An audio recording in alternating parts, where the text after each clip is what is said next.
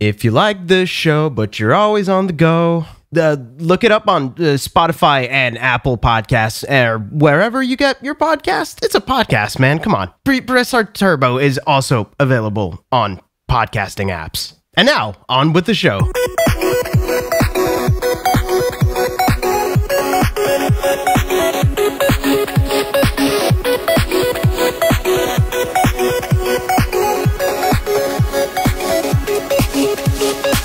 Hello and welcome to Press Start Turbo. On today's episode, we're going to be talking all about genre bending and mixing in video games. Then we're going to be talking to two of the developers from the recently released genre bending stealth game, Raw Metal. And to wrap things up, we're going to be talking about Kenshi, as chosen by the Patreon. Kenshi. Today, I'm joined by Billy, Brendan, and Ten. When you said genre bending the first time, I genuinely thought you said gender bending. Dude, I thought the same thing. I think you tried to say the word genre and gender at the same time. That's what I think I'm just foreign.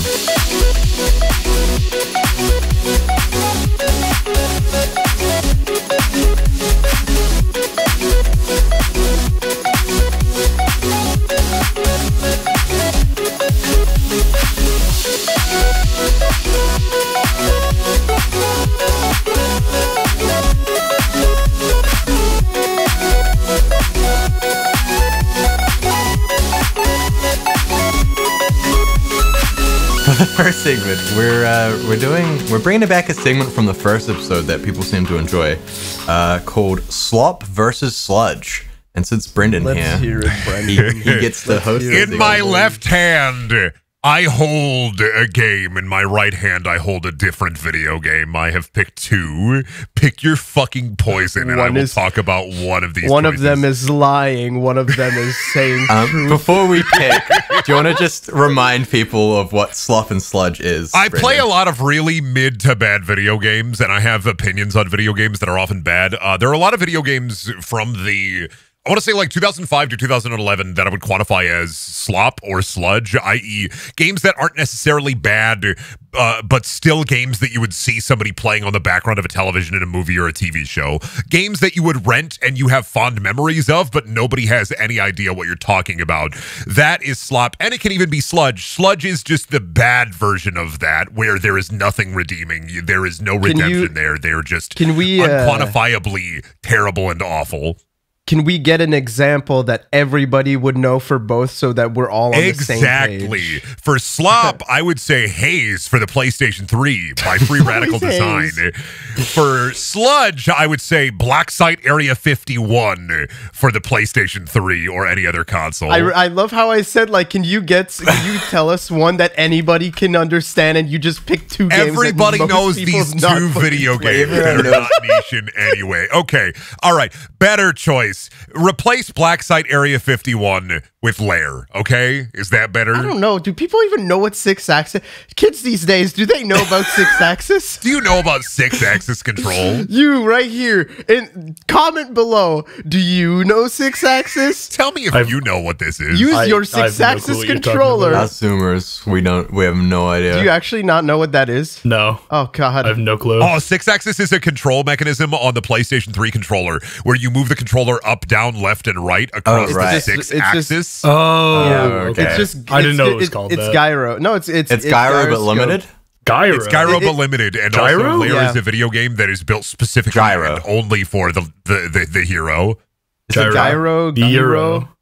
Ooh, I'd fucking go for one. Speaking of heroes, Brendan, you're my hero. Left or right? What's the devil's hand again? Left? Left or right? Let's go for left. Devil's hand. Poop killer.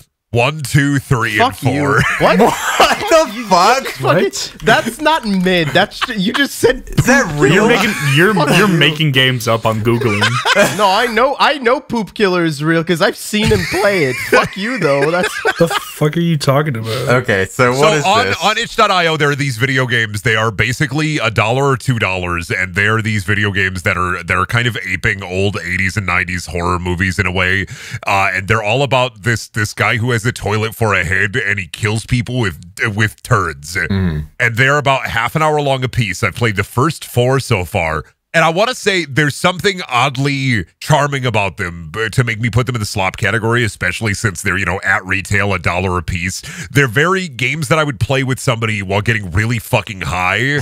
I wouldn't say that there's a place for them artistically, but I will say that, I'm glad they exist because people should get more psychotic with the shit that they make. Now, this is an itch.io game as well. Fresh off the press. These are on itch.io. They're also on Steam, underneath the Garbage Horror Collection, which I believe they're done by the same people. Wait, is it actually called the Garbage? I think it's called Garbage Collection? Horror. They do not pretend that it is anything other than what it is. They're not saying that this is enlightened horror. They don't pretend. They know exactly what they are. They are what trauma is to movies. They are to video games. Okay, well, you say that, but you're not ready for Poop Killer by A24. I cannot wait for Poop Killer by A24. But yeah, the games are really simple. You literally just walk around, you do a sequence of events, the Poop Killer appears, and then you pick an ending. There's emergent gameplay in 1, So 2, wait, 3, you're and 4. not the Poop Killer? You are not the Poop Killer. You're being chased by the Poop Killer. You're the Poop Killy. The Poop Killy. The first video game, you're in a movie store,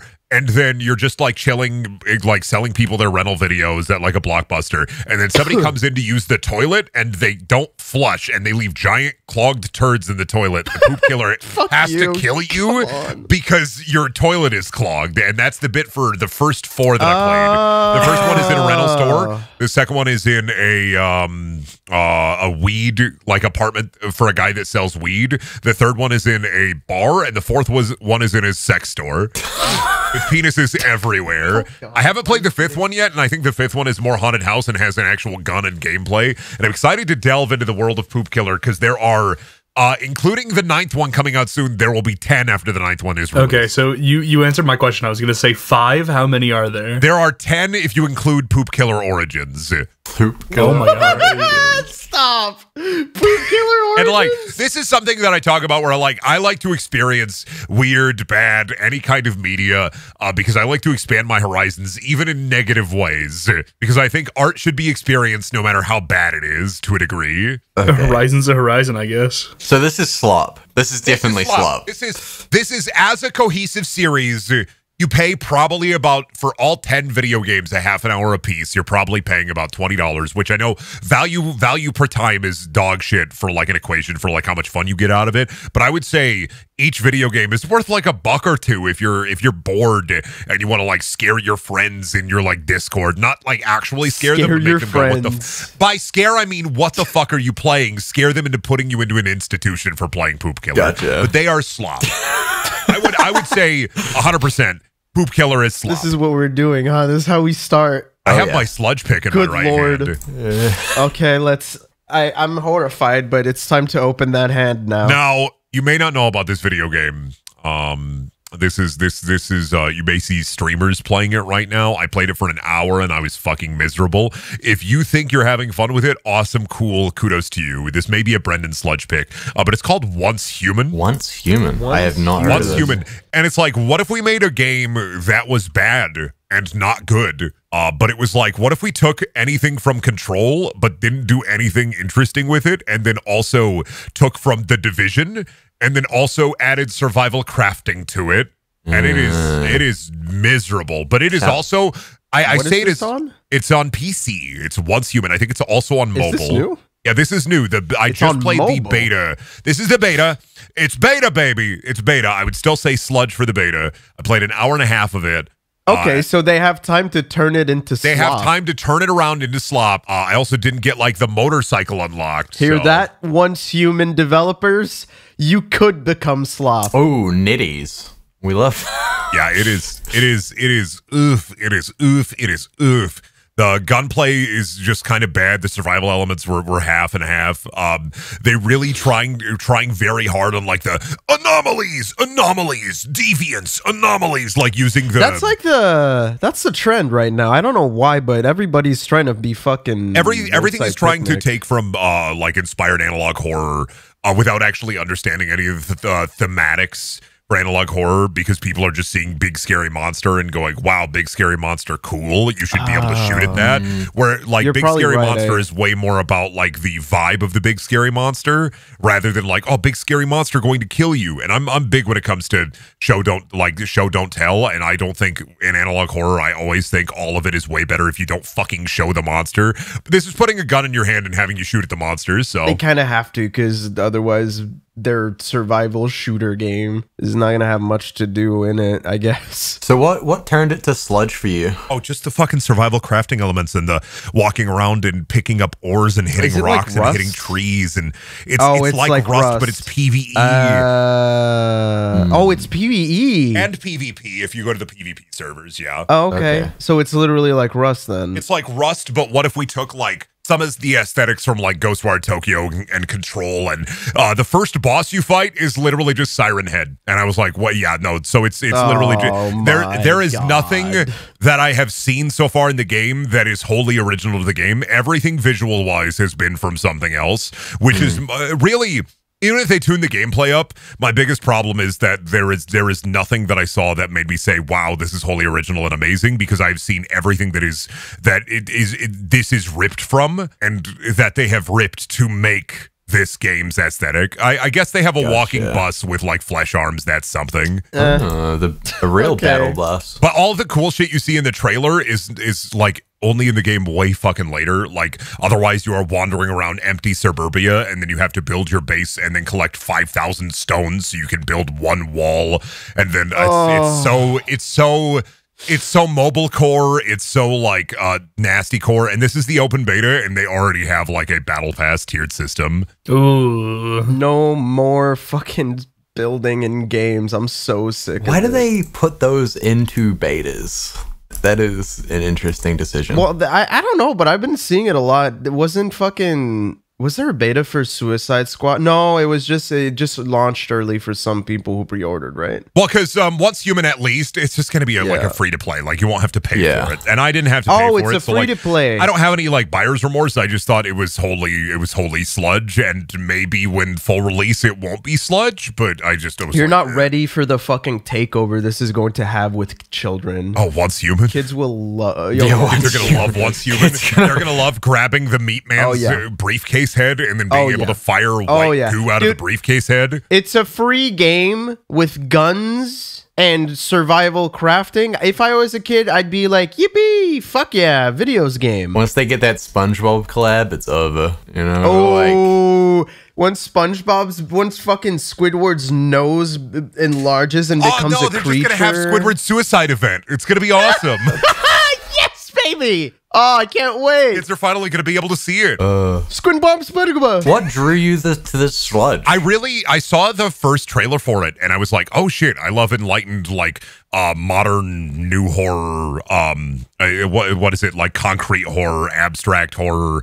I really enjoy that. That may be my favorite genre of horror. Like, what if we did Skinamarink good, right? Where like the horror is more like SCP inspired or Backrooms inspired, because I really like that liminal space kind of horror that's established in Control, because Control is one of my favorite games of all time. And like the way the enemies are like clearly red once you're in like the evil dimension, everything is very Control-esque. I was like, okay, I will give this a shot because I like things that establish this kind of modicum or kind of medium. And then I played it and I was like, wow, I want to die. It's disappointing for me. I'm sure there are going to be some people that absolutely love it. And if you have any mean comments, please direct them directly at me and I will direct you to my asshole. You can file in one at a time.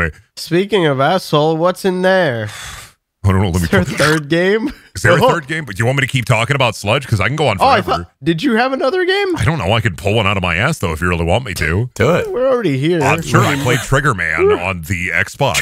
Trigger Man? Trigger Man. Are you triggered? Stop. Are you triggered, Wokey? Are you We're talking about fucking This guy from Star Trigger Wars. Man. Oh my god. What is Trigger Man on the this? Xbox. was made by the same people that ended up, I believe it was Crave Entertainment, who also ended up making the Man vs. Wild game, which I've also played because I'm a little freak. Oh. And it is just, I have nothing nice to say about it. It's dog shit, poo-poo dick, and it's just an awful third-person shooter. It's like, what if we made Max Payne, but none of the fun stuff of Max Payne and no bullet time? Like, none of the cutscenes are even animated. It's weird because it feels like a cheap movie video game, but it has its own premise and it's not based on anything. So it's just like a weird Italian mafia story that just is it's poorly controlled. It's poorly made. Okay, I'm looking at gameplay right now. I gotta say, why does the Trigger Man have a fucking dumpy? He has a fat ass though. What the hell? He does. Gave him a gigantic fucking ass. He has a huge corpulent sack. It's insane. He's dude, a massive butt sack. It's insane. That thing is incredibly, dude. You could fucking kill somebody with that, dude. Jesus Christ. Call that man the Bun Crustable. His ass is stacked. Oh my God. How the fuck is he not alerting the entire city with that? I have nothing nice to, I genuinely nothing nice to say about it. It's fucking weird and bad, and he has a fat ass. Yeah, that's a good thing. It's published by Crave, developed by Point of View. Crave Entertainment. Defunct in 2010. Point of View also made Damnation and TNA Impact Cross the Line. Is they helped develop that. I just remember Crave on. Didn't they do like the Dave Mirra games? Yeah, they did. They're a publisher. Like, they're not a developer, but like I just remember they published. I remember the Man vs. Wild game. They published that. Oh, they weren't a developer. Oh, no. They're not. Okay. No, the developer ended up going on to make Damnation, which is like a video game that is also on my list of slop. But more importantly, they did make a Garfield game for their first video game. Great. Looking at this awesome. is just third-person corridor shooter with It's like third-person corridor shooter with guns and with a boring story of like, you disrespecting my family, I'm gonna freaking kill you. And I literally, for the last 2 levels, I because they're just repeats of levels from earlier. Beat this game? Yeah, I beat it. I just typed in a cheat that let me beat the level and win. Oh. I literally clicked a button and said, fuck this, I'm done. And then I beat it. There's no way this game is that long, dude. Fucking. It's about Trigger, 3.5, 4 hours. It's nothing. Yeah, it looks like a game that they just pulled out their ass and they were like, yep, it's gotta go. You know what this game could have used? Another genre. Oh, a genre added to the game. Yeah, Like- wow. What if it was a third person What if it was a roguelike? sim You think about roguelike? Ooh, what if it was a roguelike? Let's talk about genre bending in games. Specifically, let's talk about only roguelikes. Oh. Let's add roguelike elements to fucking everything. One of the games that I have on my little list that I was gonna go, that's a good game, is a roguelike. Of Oh course. shit, let's Because hear it. I feel like everybody knows that there's been a trend in games, at least recently, where a lot of the ways people mix or developers mix up for games is to add a secondary genre to an already like tried and tested formula. Yeah. Like you'll find, you know, different types of roguelikes, card games. I'm sure. Yeah. So 10, what was the one you were going to talk about? I really like Cult of the Lamb. Cult of the Lamb it's got the little Animal Crossing Little like sim. yeah, little village sim, and then it's got actually like fun roguelike gameplay that sometimes I would just forget about because I spend time running around my gay little village talking to my gay little villagers. Yeah, that's a really good example of a game that does it well. What I wanted to talk about specifically with genre bending is how AAA games have been using it to make their games bloated and awful. Specifically, I'm thinking I was playing like Immortals of Avium because that's the fucking Like that we all laughed sorry. at him. No, it's fun to laugh at Immortals of Avium. It's fucking awful. I was just playing through it and I just had this, it's so intrusive in the way that it just constantly, can we be done with skill trees that are just like gain 15 armor, gain 10% crit? Why are we genre bending fucking action games with like the lightest RPG elements? I'm so fucking sick of it. Every game is like this recently. I was playing fucking Rise of Ronin, which I actually really like, but I still gotta waste so much fucking time in a skill tree, and the skill tree has like 2 fucking different currencies in it. Fuck off. Can we be done? Give like at least be merciful and I give me actually want just more currencies one. in my video games. No. I want more, Oh my God. actually. I think Avengers had it down. Yeah, I think we need more. Immortals of Avium is literally like that, where it just has like blue essence, red essence, green essence, mana essence, fucking Me when I'm playing the Avatar with video numbers. game again. Yeah. Oh, stop. I feel like adding RPG elements was the OG genre like addition to games that they did in the heyday. Oh, And- like Sass Creed. yeah, exactly. Assassin's Creed. Assassin's Creed did that? Sass Creed, yeah, started adding the RPG elements like your skill Which one? trees. They started with Unity. Oh, Odyssey. Wait, did Oh you? no, 2 had it. Didn't 2 have? No, they started with Unity because Unity had Unity not only had loot and gear score, Unity also had skill trees. Yeah, Are you kidding Unity me? had unique equipment. Unity had gear score. It was because remember it was a multiplayer, 4-player like co-op game. Oh, that's the one in It France. was also not bad. People are too hard on that one. I actually like that 'cause one. at release, like Unity is actually pretty fun, but at release it was so fundamentally broken and unplayable that it is left in a stigma for the rest of the until the heat death of the I mean, universe. I don't think that's the only reason. I think No. people were also just sick of playing Assassin's Creed. I feel like they didn't really like go full blown RPG until Odyssey. I thought was the first Origin. Yeah, that's when they went full on like one. Here's leveled enemies here's a and health bars. incredibly open world, multiple side quests, etc. And like, Origins, you're it was level gating. Origins because Origins had you fight literally Anubis. Yeah, it was Origins. Origins still had, I guess it was like more scaled back in scale compared to at least like Odyssey and Valhalla, which were the ones that were like really went fucking like this is gonna be like 80 to like 200 Yeah. hour game. I beat Valhalla. But it is one of those things where like we don't even think about it anymore because nowadays I feel like I kind of expect these kinds of things, but it is an example of like genre bending that I just don't know why. I just don't know why we're doing it, but it kind of happened. Yeah, genre bending like how Black Flag bends an Assassin's Creed game and a good video game together into one. Sorry, I thought I had to stop that. There was a time when like adding RPG elements to your game, whether it be like a skill tree or leveling, in that way, just wasn't like Gear a equipment. No, Yeah. it was not. Like it all started with the Xbox 360 era because I remember that was still when we would Borderlands. get games like Borderlands. Borderlands is one of the biggest examples of it. Borderlands, like when it first came out, because like I don't know, I'm a bit older than y'all, so I remember exactly like how I felt when Borderlands came out because I was fucking pumped as hell. Like I was like, oh my god, they put the gun in there and you can get the gun and you can. It's like the Boblo. marketing. I remember the entire There's marketing was 87 like, bazillion guns. do you know how many guns there are in this game? And then at E3, they would show the number and everybody fucking pissed their pants like, are you fucking kidding me? A billion And guns? you get a gun and it had a slightly different chamber, and then I love those games. Though. That's what I think is so interesting is that a lot of AAA developers will use their like additions of genre or different tropes to just for marketing reasons, for like that bajillion guns. One that I always think about is Spore, because I don't know if you guys remember the marketing for Spore. I have not thought about Spore in years. I played the shit out of that. Bring as it a back, kid. EA. That was like the only PC game I had. That wasn't The Sims because my sisters are like they're Sims people, and that's all they play is Sims 2, and they still do. Well, they had Will Wright, I remember, like come out onto a stage and say, "This is the everything game. Yep. This is the game that's gonna have you start as a cell, and it's this top down, find some food. Then it's a third person action game. Then it's like a RTS. Then it's like a city builder. Then it's a space galactic like economy like game." Dude, it was hyped to shit. It was insane. The hype cycle for that was nuts. And I think about it sometimes. I'm like, man, we weren't harsh enough on him because fucking he pulled a Peter Molyneux and nobody gave him shit as much as Peter Molyneux. I guess it's because he actually made like, well, Peter Molyneux made good games as well. I don't know what the fuck. He made Goddess.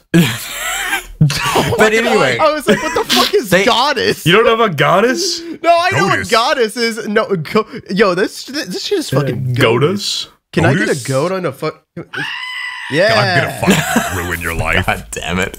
But it added all of these different genres of games to it, and it did none of them well. They were all like very surface level, just added to just be there, kind of in a way. I mean, they were also like all the same game. I'm gonna be honest. Like, it was not like because every stage was just move around, find things, find resource until you can go to the next stage. Yes. It was quite boring. But I remember the only thing I cared about back then was just like I can make critters. The character creator was great. Let's say that was an important part. It's still impressive and it still works really well. Like the fact that it recognizes limbs and everything without you having to be like, okay, so these are the legs. Okay, so if I make the creature look like my dad, then I can finally earn my father's love through spore. I don't think so because the spores weren't very nice. Oh, true. Unless they were herbivores. I don't know what the fuck that was about. Do you remember when they released that like creature creator early before the game came out? Oh yeah, and then you could pay for it, and then also the DLC that was just for the creature creator that you could also buy, and it would work. Oh, with evil and cute. Yeah, creepy and cute, and it could work. It could work with for people who only had the character creator as well. What? I did not know that. You could buy the DLC for a character creator without ever buying the full game. If you bought the collector's edition, there was a retail edition of the game. And I know this because this happened to me. There was a retail edition of the collector's edition where all of the license keys were not active. They did not work. Oh, what? They were just broken. So when I got my copy of Spore home, I would let me install it and it would activate the key locally, but it was like, you can't update the game. This is not an okay copy. Oh, I had that. Yeah. I got the because I remember I was like a little wee, I don't know how old I was when Spore came out, but very young, and I got my parents to buy that for me for my birthday. And yeah, I remember that I couldn't update it after. That's okay. I had no idea that was the thing. It was specifically only the collector's edition, and like I was in high school and I was like, "What do I do? This doesn't work." I don't know. Like, of course, like nowadays it'd be like, "Oh, like call or go to their support website and get like a thing." But I was like on my mom's computer and it was held together with duct tape and glue with a CRT monitor attached to it. And also you're a kid. You don't fucking understand that shit. You're just like, what the fuck is going on? Thing don't work. I guess that's how it is. And then you just play the game. But yeah, to move away for Spore, I think that like shows to an element where like there are AAA games with genre where it feels like they're very tacked on or added just to say that they've had them. But I feel like where it really works and where it has really worked is when it's like very core to the game, or it's like it was made with the intention of doing that. Like things that come to mind are like games like Nier Automata, where it has the the bullet hell segments in it, where it changes the genre, your camera angle and stuff like that. And it's always I mean, even the original Nier Gestalt was like a bullet hell, and that was one of the main selling points, was like, what if a bullet hell but also an action game in in quotes action game. That game played very not great, but whatever. No, and Nier is a great example. One thing I want to talk about real quick though is I want to talk about surprise genre flips in games. I think I know which game you're about to talk about. So when I was a kid, a certain Jack Black in it, maybe. Oh my god! When I was a kid, I was gonna talk about this game, but I never played it. I was watching XPlay, and I fucking loved metal. I mean, I still love metal, but I just remember being so. I gotta walk away. You're talking about Double Fine. Yeah, we are. I'm sorry, but we are talking about Brutal Legend because the hype cycle was real. And they were showing off like the first level when you get to like welcome to the age of metal, and it was like this fucking the art fucking direction in the entire game is phenomenal. It's so fucking metal and it works. But the only thing that they showed was the first segment that was like maybe 20 minutes or 10 minutes. Where it was just like a hack and slash in a universe with metal, and you would decapitate these dudes, and it was so fucking cool. And everything was exploding around you. Then you get into your car, and you have all these like insane gory axe wielding powers, and it's fucking sick, and you're exploding things around you. And then it became an RTS, and then you hate the game because why the fuck did it become a fucking RTS an hour in? Not even an hour in. It was way later than that, because an hour in, you're still fucking doing normal DMC shit. And then it became a fucking RTS. It was an open world RTS.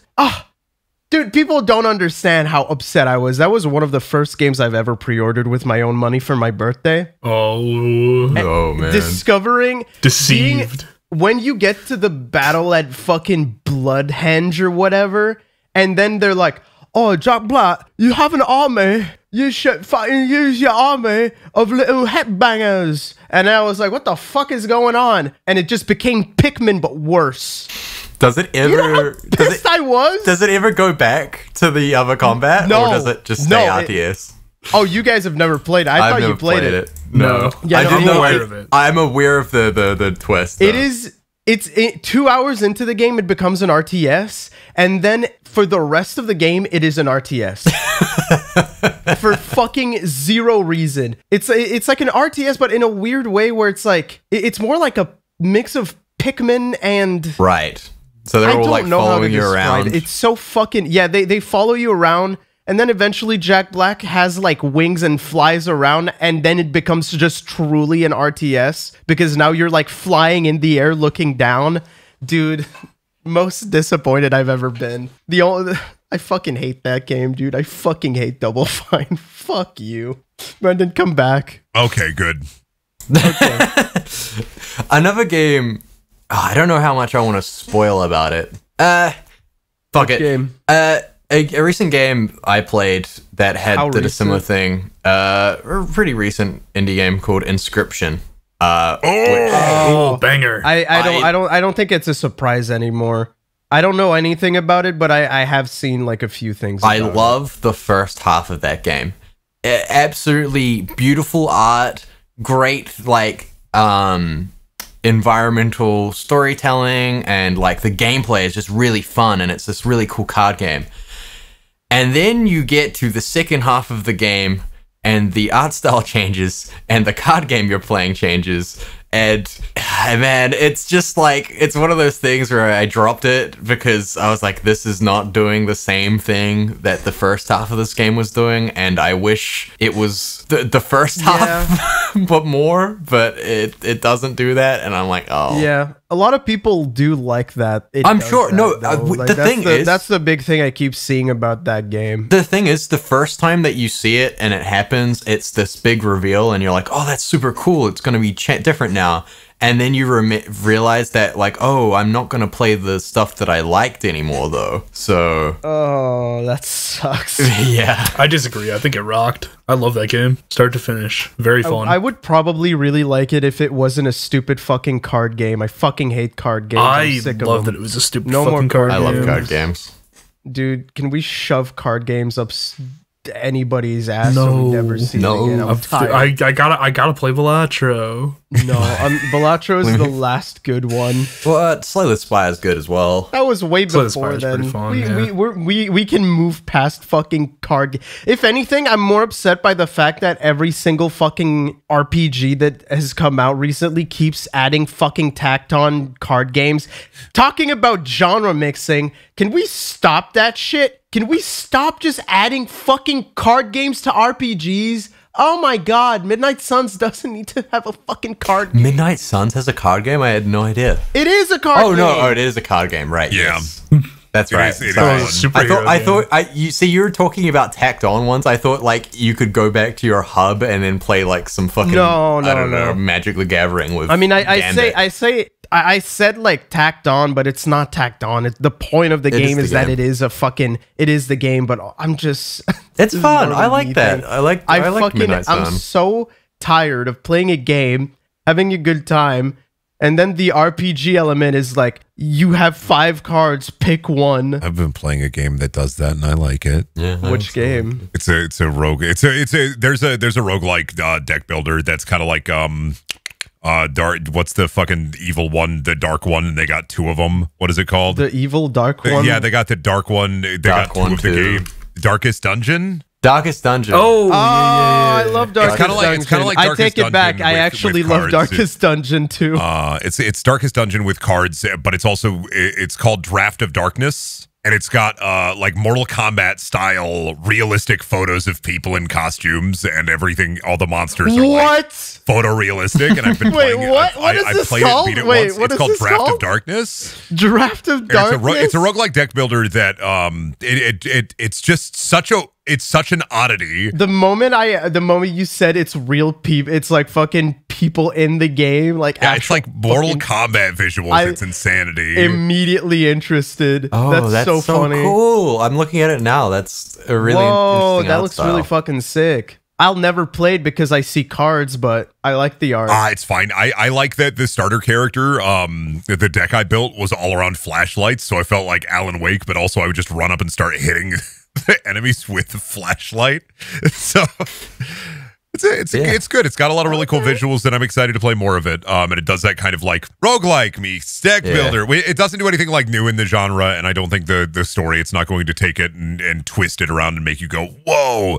But it definitely is like a good hand, like a hand of cards. But I feel like, I mean, you're going to disagree, Billy, because you don't like card games. But as a card game enjoyer, I think that's been one of my favorite like genre bends that has happened in the recent history. We've gotten a lot of good games out of it, I think.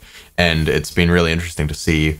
Like Balatro, obviously, is like Why does it have to be a card, though? Why can't it be a nice menu?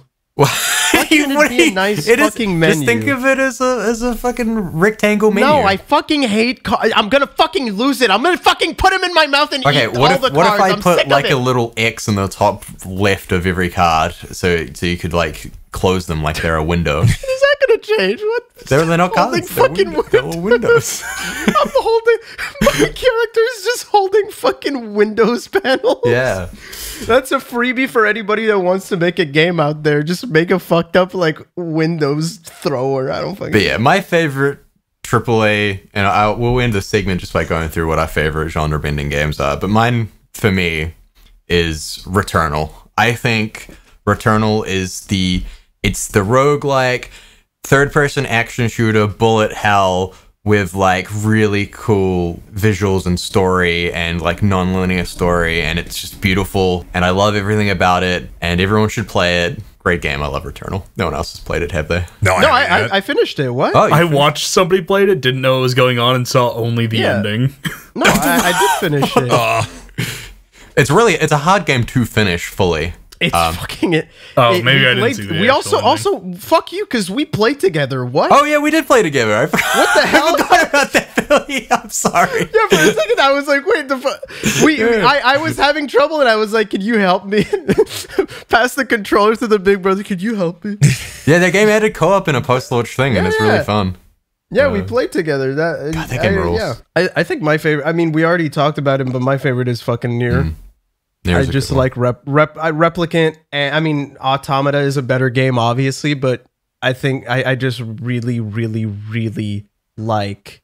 Oh my god, I forgot. I wanted to talk about one game. Okay. I have a story about a fucking insane fucking. It's an insane genre bending game. So when I was a kid, we had these Canadian stores, like department stores called Zellers, which had diners in them, and they were terrible. I just needed to talk about the fact that they had diners in the Zellers, and when they were closing down, it was like Xbox 360 end of cycle era. Like that's when like PS3 was starting to put out like those big collections of games because they were going to move on to PS4, and they were going out of business, and they took out all their stock, and they had one fucking GameCube game. They had one GameCube game, which was a fucking anomaly because it was like way past the cycle for that fucking console. And that game was a giant box that came with a microphone. And that game was called Odama. It is a Nintendo game, like actually made and or published by Nintendo. And it is a real-time strategy game controlled with voice command mixed with pinball machine in ancient Japan. Do you like blow on the microphone to push the ball or something? No, you scream at your. So you have an odama, and the odama is the bell. Like it's an actual Japanese thing, I think, called like an odama. It's a big bell, and you have to bring the bell of the other. Dude, I've never been able to fucking finish the first level because it's so dog shit. It will not recognize anything. And I'm you have watching gameplay right now. You will not believe. You What the cannot fuck believe is this? You cannot believe what this game is. I'm is looking at it and I don't believe it. And that is the only game at the Zellers that was still there. And I just picked it up on a whim because I thought, why would you fucking need a microphone for an RTS? And then it was just a pinball game. I'm just like slack-jawed staring at the E3 2005 trailer for this game. What the fuck is this? This shit is fucking incomprehensible, and it does not have good tutorials. I still don't know how it works. There's even like a morale system if you hit too many of your fucking guys. Oh, so there's team damage with the ball? Dude, it's incomprehensible. Crazy. There's so much shit happening, and it explains none of it. It's something. Yeah. I'm not surprised that Odama failed. It's too much. Yeah. Anyways, to go back to it, like I said, Nier Automata for me. Nier Automata. U10, what's your favorite genre-bending game? My cheating if I say Portal 2 is two genres. That's a puzzle. No, that's a puzzle game in an FPS. I would say Portal. Yeah, that works. All right, well, it's Portal 2. Well, Portal 2. Like those games before then, did we have that many like first-person puzzle games apart from like? Not really. We had Myst. That's Myst not. No, that's not first person. person. That was not first person. That was like. Was it not? It's a point and click game. That was a point and click. From which perspective? The first person perspective. Oh, fuck off! There we go. Fuck point you! and click Fuck off! No, it's not. But it wasn't a first person shooter puzzle game. Yeah, you're right. It wasn't a first person shooter. You're Like, right. It was just an FP game. It's Portal 2. Portal 2 is my favorite. Portal 2 is great. It does so much. Portal 2's got to be like one of the funniest written games that I've ever played. I love that they got fucking. Was it J.K. Simmons played Cave Johnson? Cave Johnson. Yeah, didn't they get him back it. for like an announcer pack for Dota 2 or something? Yep. Or am no! I don't think it was Dota. him. I remember it was what wasn't it just like not Gladys, the other one? Wheatley? I think it was a Wheatley. Oh yeah. I don't remember the. Okay. You know what? My when I used to play Pro Dota. By the way, surprise! I used to play Pro Dota. That is actually not a fucking lie. You've talked about it before. Did I talk about it before? Like actually? Yeah. Well, it's gonna be a neat little surprise for people that didn't know that I used to play Pro Dota, but I would use the Rick and Morty sound pack. Of course. Yeah, it was of the era. I don't know what to tell you. What about you, Brendan? I have two. I have a pretentious pick and a real pick. Okay. My pretentious pick is Beginner's Guide. Oh my is god! that the, I haven't thought about Beginner's Guide in so long. That's the other more obscure game by the guy who made. It's like the Stanley Parable dudes, right? Mm-hmm. Yep. I don't think I've played that one. I just every time I play it, it just is like a. I think I play it once a year, and it's just a very centering experience sometimes. And it's very like, I fucking love art. And then I have a real one, which is not my pretentious one, which is Frog Fractions, because I fucking love Frog Fractions. Oh, wait, you made me play that. It was so fun. Yeah. I fucking love Frog Fractions, and I love Frog Fractions 3 as well, but you gotta find that one. So I love Frog it. Fractions is it maths that you're a frog? It's not. No. It's... You don't. You even, don't. You, okay, so the you first just one have is to. literally a game you just where have to when play you unlock an upgrade, yep. when you have to. I'm gonna explain it because Frog Fraction 1 has been around for so long that like you can explain it. Frog Fractions 1 is a game that like you grab fractions as a frog, and then you buy a rocket upgrade, and then you go to the moon, and you have to stand trial on Mars because you've committed crimes against the bug populace, and like then it just keeps ramping up from there. It takes like 20 minutes to play it, and isn't it free? It is. The original one is free, is a free Flash game, but there is a different version on Steam, and then there is another Frog Fractions game hidden inside a different video game that you'll have to find. You can find it super easy. All I'm saying is like you just fucking you gotta play it to believe it. It's something. It's if you haven't played it yet, if you don't have any knowledge about it, I just love the idea of this insane mashup of different like frog-based video games hidden inside this one about eating fractions as a frog. Yep. And then you gotta go and buy a game called Glittermitten Grove on Steam because it's more than it seems. That one's a hard sell. But also I think now they're not really worried about like the like hiding it. I think there is a bundle on Steam that is the Frog Fraction and it just has universe. that in there. Yeah, it has it in there. That's really fucking funny though. Yeah, but like back in the day when you played Frog Fractions for the first time and you told your friends, sit down, fucking play this shit. It's just a frog and you're just going to be doing fractions. You sat there for 10 minutes and they're like, this is stupid. This is stupid. And then, oh my God. It goes fucking crazy. It's off the walls. Very funny. Good, Okay, awesome. funny time. Times. All right, with that, we're going to move on to the interview portion.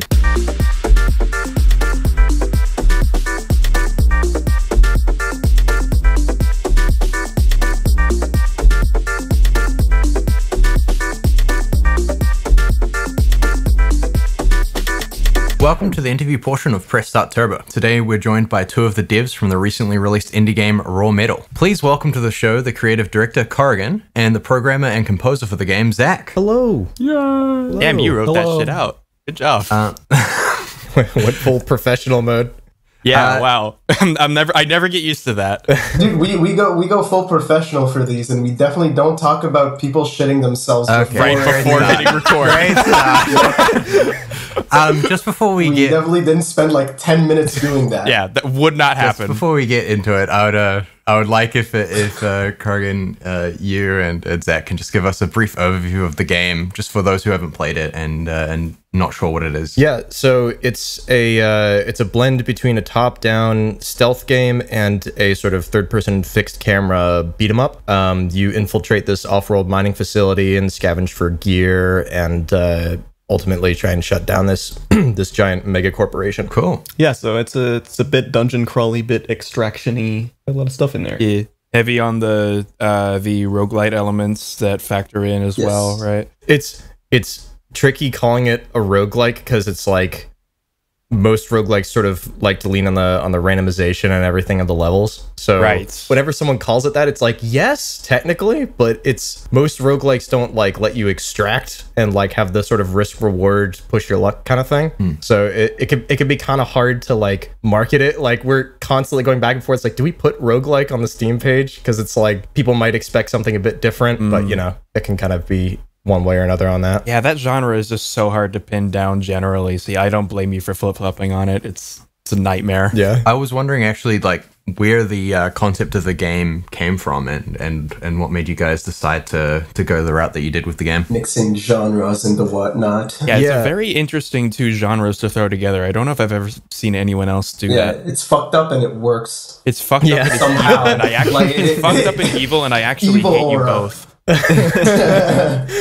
It came from like, so I'm a huge fan of stealth games and have been for a very long time, but like a huge issue I had with stealth games was that most of them kind of fall apart after you get spotted, and like so the detection evasion aspect of it, usually you either just like load a quick save or run away and hide and wait for the alarm to stop, and then all the guards are like, well, whatever, and then just, you know, you can kind of resume the game. Right. Yeah. On top of that, a lot of them sort of have this like perfectionist outlook on stealth, where it's like never get caught, you know, no one ever knew you were there, no witnesses kind of thing. Yeah, F5 and F9 simulators. Yeah, exactly. Yeah, and I'm a huge fan of games that sort of don't break that flow of like, because gamers aren't perfect, believe it or not. No.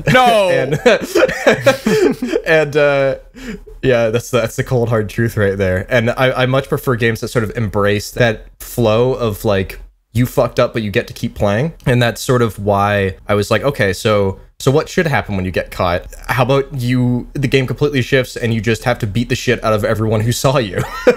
and that's sort of, and then once you finish fighting, if you survive, you get to go back to sneaking because there's no one left who knew you were there. So that's sort of, that was the beat 'em up mechanics were introduced as a solution to an issue I saw with a lot of games in the stealth genre. Am I going out on a limb by saying that it seems as though that was a starting point, but it's evolved a little bit since then? Because when I played it, it felt very much like I was being encouraged to pick my battles, you know? Like, it wasn't necessarily about not getting caught, it was about deciding when to get caught or initiate the fight myself. Yeah, for sure. that definitely was something that evolved into that, because we realized like, it's like, oh, if we're fleshing out this side of the game so much, we probably want to build the game around like not necessarily avoiding combat completely, but just using stealth to strategize when to initiate it. So that's exactly right. Yeah, that's sort of something that took shape over time. It was like, oh, this seems like the stealth that we're making is sort of a game of like isolation and like positioning and timing. I feel like it would also be weird for there to be so much thought and effort put into a part of the game that if was not executed in the way it was, like, you know, if you went the more traditional stealth route with it, it would be very awkward to feel as though a game was discouraging you from engaged with half of its mechanics. Right. So like you spent a lot of time making feel really fun and good. That was actually something we had a hard time with, was incentivizing people to do combat, but actually more so incentivizing people to engage with the stealth mechanics, because some players were just like, you know, they were just going balls to the wall, fighting everyone, just running through, not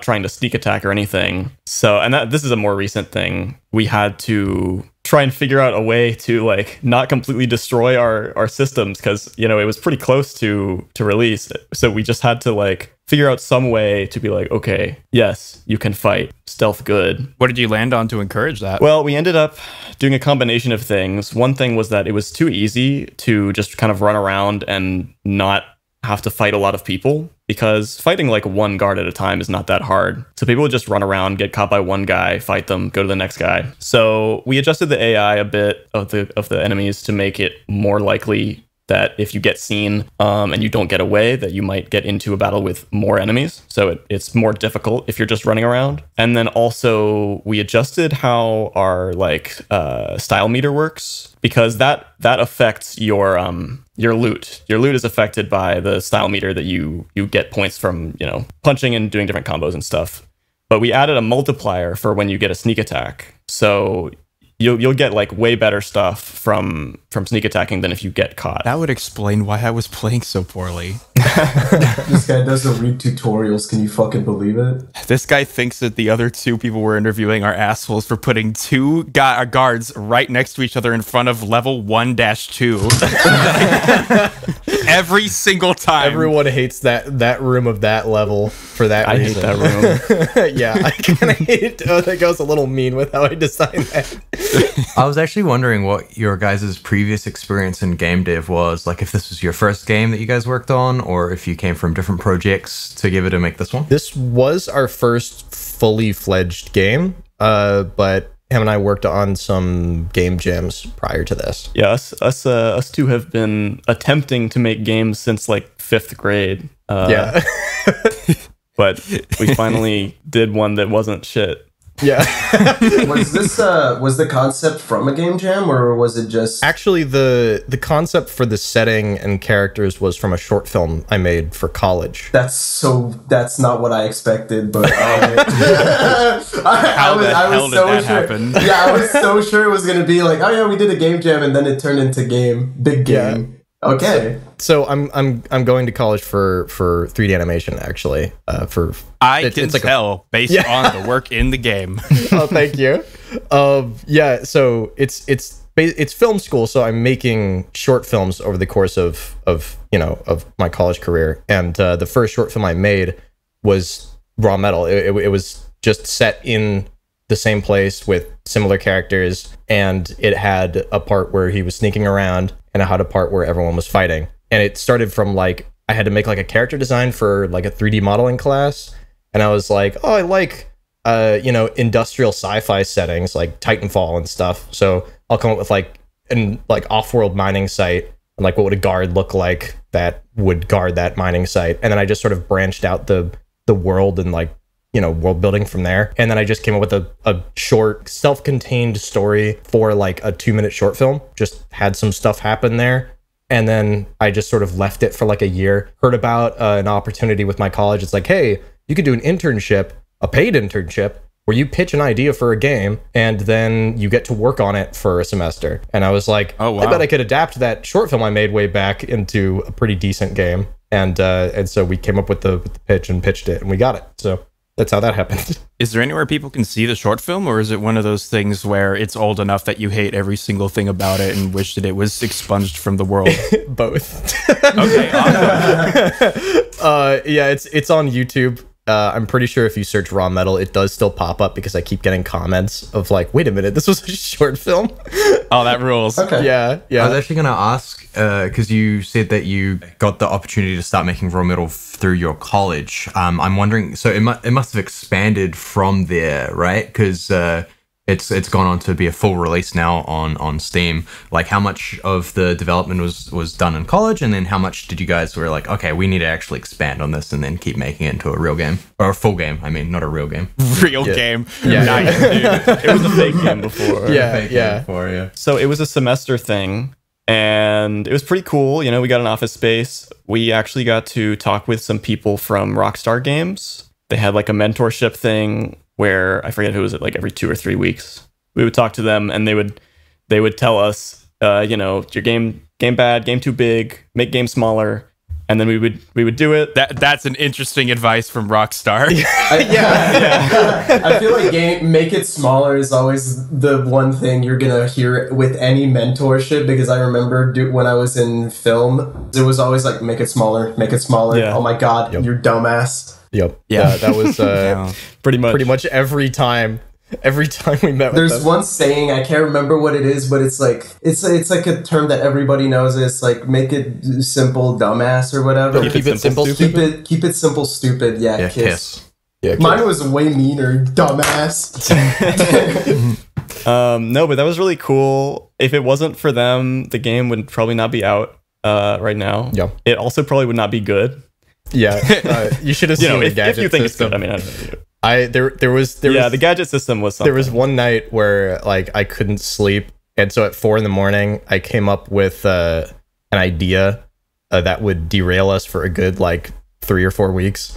And because we were trying to figure out how we wanted gadgets to work, and so I came up with this like whole system where you could like assemble your own gadgets by like with different like deployment methods, like, oh, it can bounce or it can stick into walls, and then it has like different payloads like tasers or concussion grenades or like sensors that can detect guards. And so Zach walked in the next morning to me just like in front of a whiteboard that I looked like an insane man, where I just had diagrams drawn out, and I was like, look, Zach, I fixed it. I figured it out. And we made this like way overly complicated system that was supposed to save us work because it was easy to implement. But it just overcomplicated the game to an insane degree where like no one could figure out how it worked, and it was just too much for the game we were trying to make. And that was Rockstar just basically said, guys, this is just getting worse. worse. You cannot do this. Because like the previous meeting, they had told us to scope down. They were like, or they had said like, oh, it's not working. Like the gadgets don't feel right. Like they don't mesh well with the rest of the systems. So we were like, okay, we have to make a solution to gadgets. So we did that, and then they were like, guys, this is not what we meant. What are you doing? So funny. But we figured it out, and then we were like, okay, cool. It's the end of the semester. Let's try and do it again so we can keep getting a little bit of funding and office space. And then they were like, yeah, this is only a 1 semester thing. You can't apply for a 2nd semester. Didn't you know this? And we were like, no. Surprise! In fact, I was led to believe otherwise, but all right. I mean, I don't know. I guess we didn't read very well or something. Yeah, you know? that was probably it, honestly. Us gamers. Gamers can't read. We already said that. Developers aren't gamers. Everyone knows that. We are above you. Oh no. But basically, we were just like, okay, well, we'll keep making the game. What exactly happened? They let us use the space. Yeah, we took another semester off of classes to keep working on it, and they let us still use the office space. We just weren't getting funding, which was really nice. That's something. Yeah, they were very gracious about it. And they also let us go to PAX with them, which was also very nice. Yes. Although I think we were separate because we were in PAX Rising, but the school still paid for our hotel or something. Yeah. Okay. Which was big. I was curious as to how the office space specifically helped you guys out, because I'm sure, you know, here and there you had assistance, but for the most part, it's just you two doing the bulk of the work on the game, right? Yeah, I mean, him and I were full-time, and we had like a part-time 3D artist who made all the models and rigs and textures and everything. And then we also later brought on a community manager who was also part-time. But yeah, Zach and I were basically just like like we were just handling pretty much all the development in that office basically the whole time. Like there were no like staff from our school who were like assisting with development or anything like that. They were just kind of like, here's your pod of desks. Here's a whiteboard. Make sure to show up for a meeting with Rockstar in 3 weeks. Good luck. And basically just let us do our thing. For me, it was nice because my computer is not very strong. So it was nice to have an actual like good office computer. But aside from that, it giant Wacom tablets. Yeah. Okay, they gave you like actual hardware as well. Yeah. Well, Yeah. they didn't give it. Okay. They rented it out, right? You know what I Right, mean, yeah. you pedantic little They shithead. actually gave me a 3090 just for being nice. Oh man. But I mean, they had all the good software and stuff. So I mean, that was useful. It wasn't like strictly necessary, but it was nice to just have. It makes it feel like a real job too. Software is so fucking expensive. So. Oh yeah. I know you say that half jokingly, but there's something to be said about having The your work mindset. be in a designated place and Yes. going there to do Oh it, my god, yes. as It was opposed to so you nice. know working out of your bedroom. Yeah, that's what, dude. When I went from working from my bedroom, I would sometimes just wake up, go directly to my computer, and start Shit working. yourself. And that shit was like, I would wake up, shit myself. We gotta stop with this. I would wake up, shit myself, go to the computer and work, and it was like, dude, that is a terrible mindset. You're gonna go Yeah. crazy. Yeah, Having yeah, a separate space for your studio is like pretty damn important. If you can do it though, that's the thing. Not everybody has this space. Absolutely. Which is why your school specifically giving that to you, even after the semester, big. is just really nice to hear. Yes, absolutely. It worked wonders. Like that second semester especially, we got so much done. Yeah. Like Yeah. it was because I didn't have classes because my class schedules relied on me graduating in the summer. So when I was like offset by a semester, I'm like, I can't, like none of my classes are available that I need to take, so I have to take another semester off. So I guess I'll just work on the game. Yeah, dude, that's awesome. I had nothing else to do. So the Wow. fact that I had that office space, if I didn't have that whole semester, I would have just been in my room, and that would have been a nightmare. Can't relate to. But yeah, no, but also just having your team like right next to you. So I could just like lean over to Zach and be like, how are we going to do this? And then we could just spend like 5 minutes drawing on the whiteboard trying to figure it out. It's like, okay, that's how we do that. And then we sit back down and keep working. Yeah. Yeah, Like, it's just it's so nice. ideal, just Yeah. perfect scenario for that kind of work. There's Yeah. a lot to be said for remote work, but also like just being in person makes things go by very fast because you can just, you know, Yep. it's just like turn around and be like, hey, fuckface, how'd I do this? You know, like, so quick, so reliable.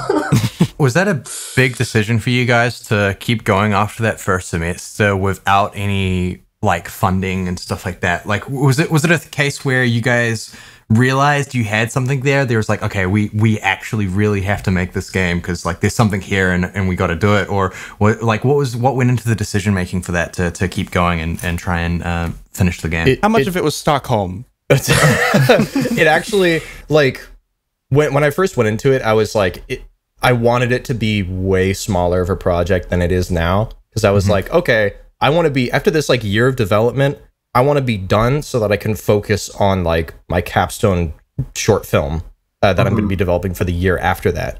I don't want to be working on this game and that at the same time. Spoiler alert. Ha ha.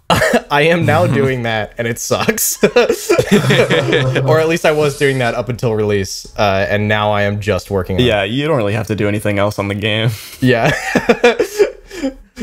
But yeah, so like the fact that we decided to keep working on it anyway, it was because we had worked out a lot of the kinks during that first year, and we realized like, okay, no, this game could be pretty good if we like actually finish it. So we like didn't just leave it there. And it was also like I wanted to have that experience under my belt before I graduated. Just so it's like, okay, I want the full pipeline so I have experience from like first idea to release so that I know what the whole business is, right? And Yeah, that's huge. yeah, and it has been huge. We'd also been planning already on having that semester off from classes to work on it because we were assuming that we would get another semester. And so we weren't signed up, we weren't enrolled in classes. So we were like, well, I mean, we could have still enrolled, but it was past the normal date. You could have still enrolled. You know, I didn't have the classes I needed to graduate. Yeah, because they weren't giving them in spring. Right. So there wasn't much of a choice for Corrigan. For me, I was kind of like, well, I don't really want to stop working on the game for like a whole half year because I'm going to forget how everything works. So I would rather just like, and if Corrigan's working on it, then I want to also be working on it at the same time because we kind of, the pipeline of it, we kind of have to both be doing stuff in order for things to get implemented. Yeah, no, I can't imagine juggling that, having one person get a whole bunch of stuff lined up and hoping that it all just fits and plugs in with no issue whenever the other person has time. Yeah. And the other one is busy, so they cannot troubleshoot when things inevitably don't do that. A lot of that stuff between our like development roles was like, because a lot of my work for like, say, the animation was done outside Unity. Like I was just animating in Maya with the rigs provided to me by Pavel, our artist. But then I would also have to like export the animations from Maya and bring them into Unity, into Unity's fuck-ass animation system, which would break all the time. And stop like being mean to Unity. It's bad. They did nothing wrong. Name one thing they've done.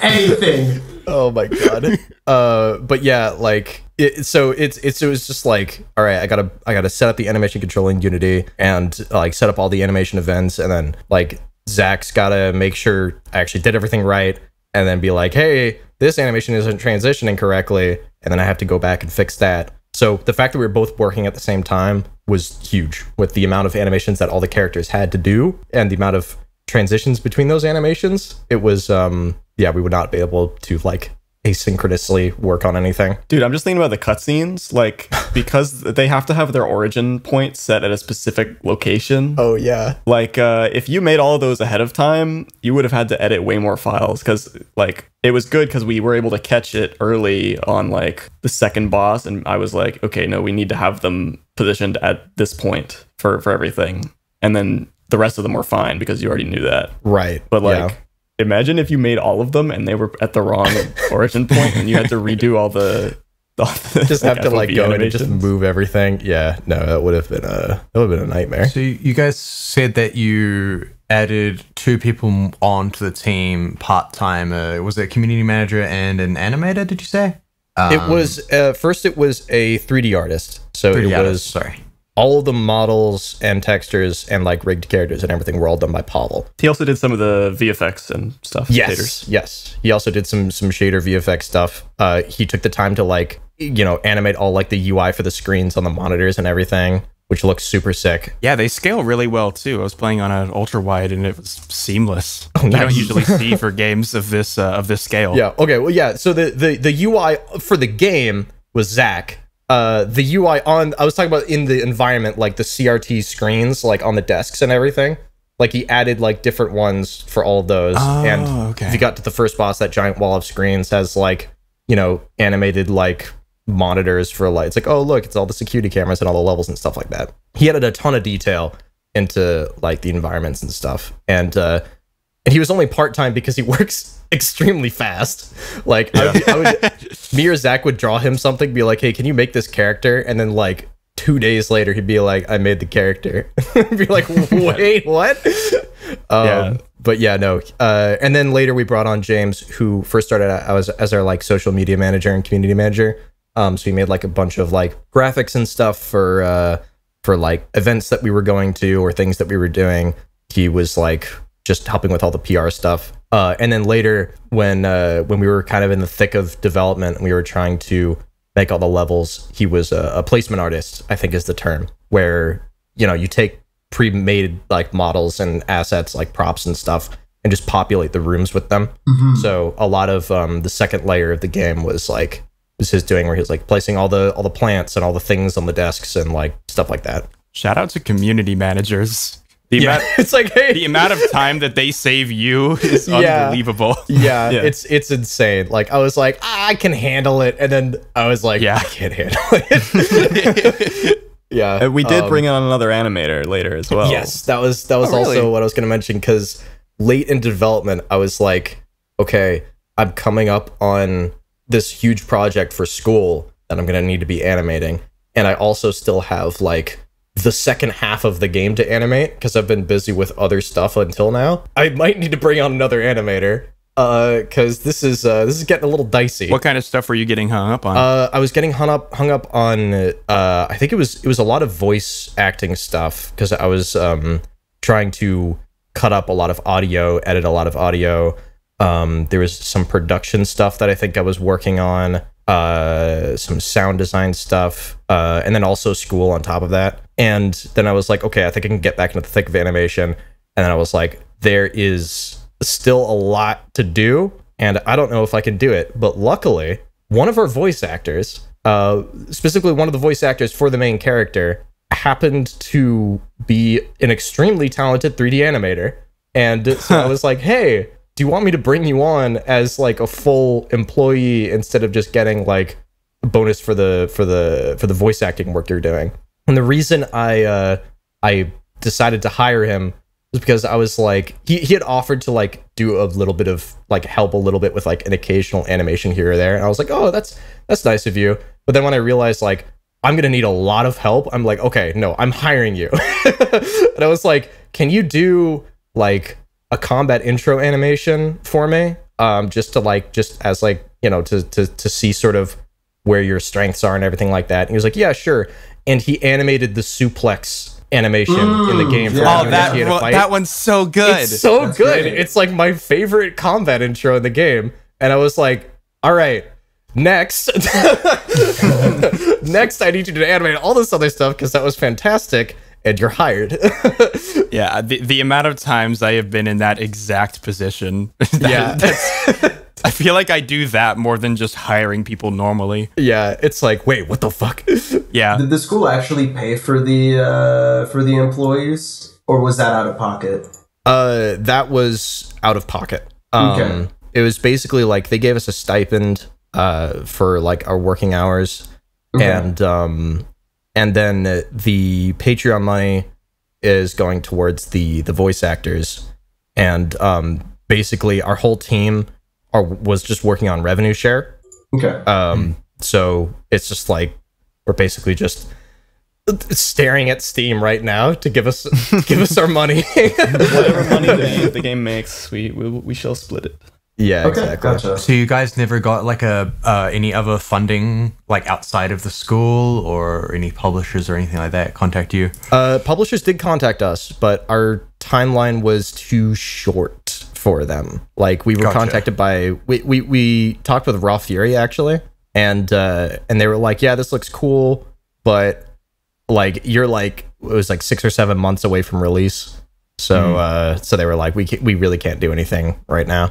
Okay. Gotcha. Yeah, So we I just mean, decided for this one, like it's like, okay, first project, relatively small project, let's just release it ourselves, see how it Okay. goes. Yeah, I've heard that a lot as of late. I mean, specifically with the publisher end, their timeline is it's looking insane in terms of short and mid-term projects right now. So Well, it's worked out decently well so far, at least. Yeah, it was, I think what it was like, so we had like a major update. We had a demo on Steam, Yes. and we had a major update coming out for that demo that basically made the demo content complete. So it was the first 3 levels and the first boss, because we had just finished the first boss and the 3rd level. And so we were like, all right, so this is a pretty big update. I was like, I feel like making a trailer. And this was around the time when like our original, I think we had like a Halloween release date, like loose release date that we were kind of telling people up until that point. And we were like, okay, well, that's definitely not happening. But it's around that time, so I think we're gonna want to like tell people for sure when the game is coming out. So I asked Zach, I was like, how much longer do you need? And he was like, we could probably do March. And I was like, all right. And we came up with the date of March 19th. And I just threw that at the end of a trailer I whipped up from just Oh, God. some like from some like clips in the game of stuff that I thought looked cool. And that trailer now has, I think, over 500,000 views on YouTube. Oh God! And I was like, well, we're locked in.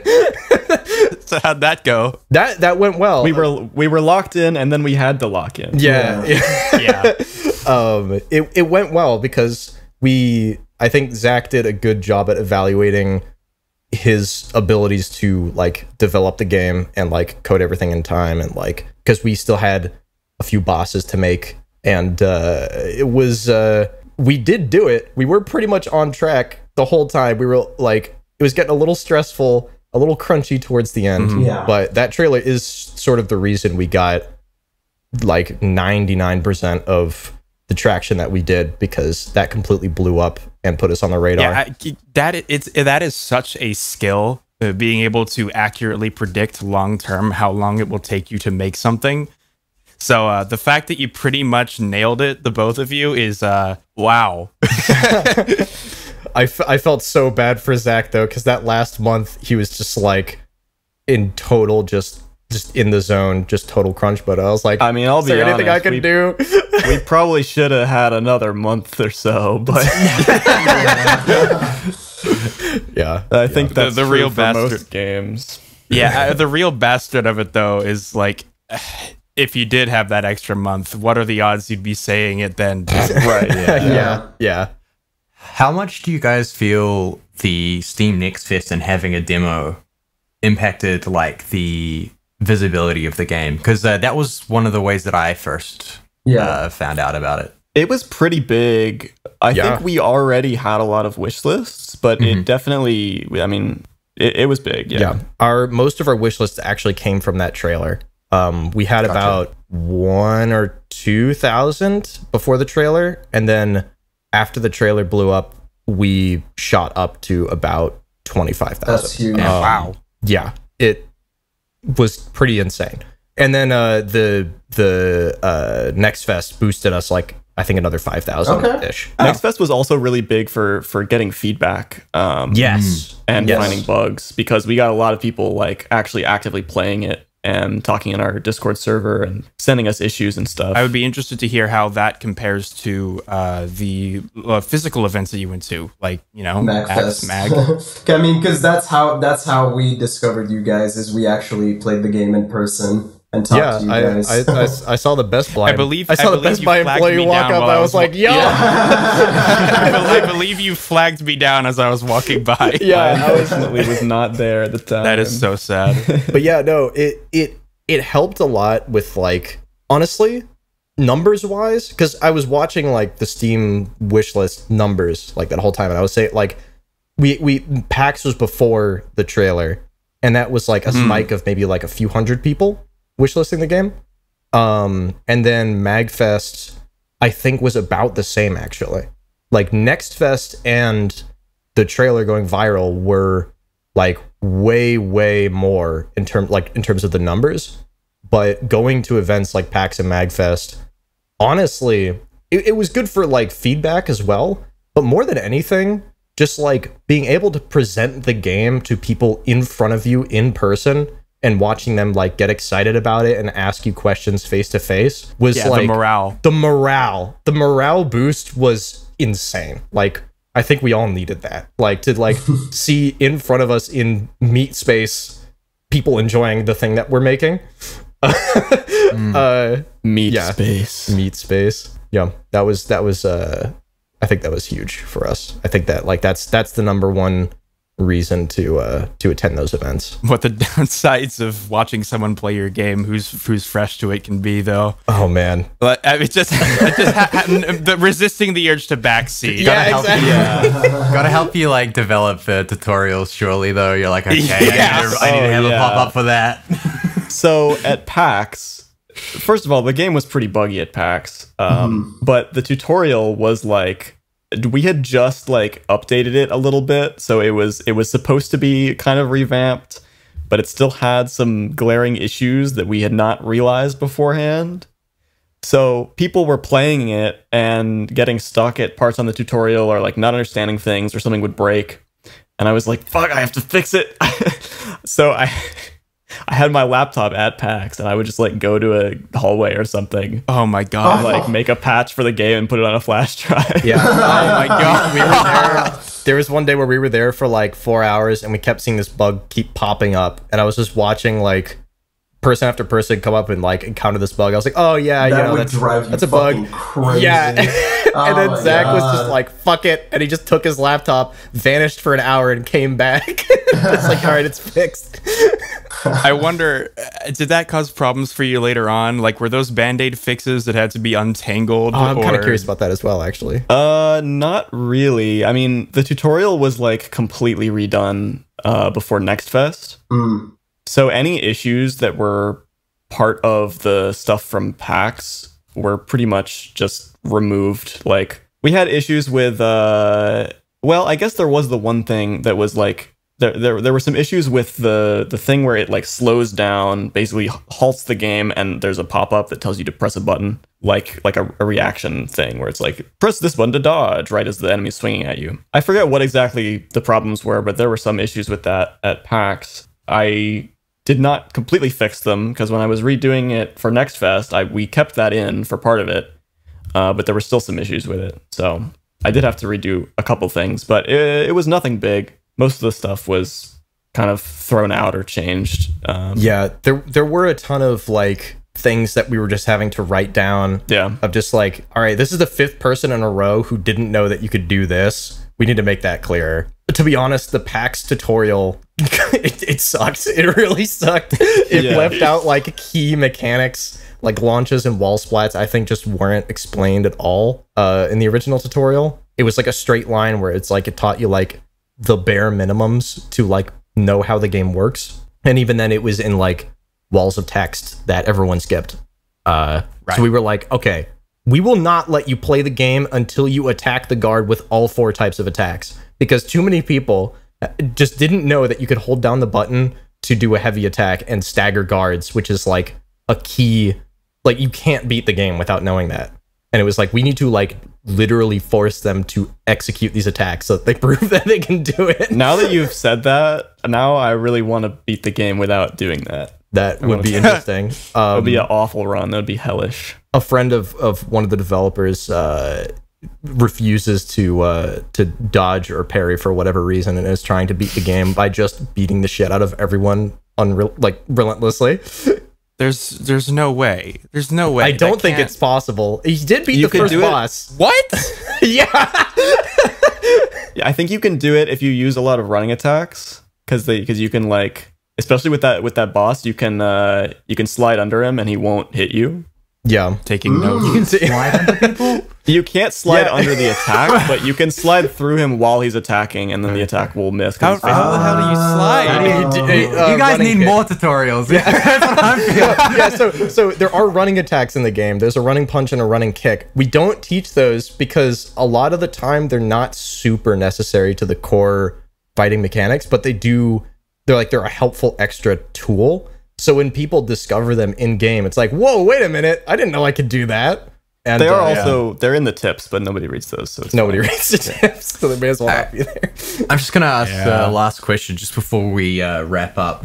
I'm wondering, what are some of the biggest lessons you guys have learned from your time developing Raw Metal that you're going to, hopefully you guys are going to keep making games from now on, but what kind of lessons are you going to bring forward from your time on Raw Metal? Me personally, I think a huge thing, when I personally learned that, like, honestly, there's a ton of times where, like, you're gonna get stuck and you're not gonna, like, know why something isn't working. And then, like, basically anything you do that you enjoy doing is gonna end up turning out the best. Like, the stuff you make that you genuinely like, and you like making, and you like the end product, that's, like, in my experience with this project and with previous projects, is always the stuff that turns out the best and that you're most proud of. So whenever you get stuck on something, you know, focusing on why you're doing this and stuff that you enjoy doing, pivoting away from the stuff that you're getting stuck on,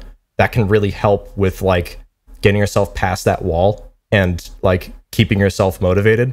And I think that, an idea you like, is always going to be better than a good idea, if that makes sense. That and just managing a team is hard. You need to factor in a lot of things at once, and you need to understand the people you're working with and how to like meet them on their level so that they can do their job.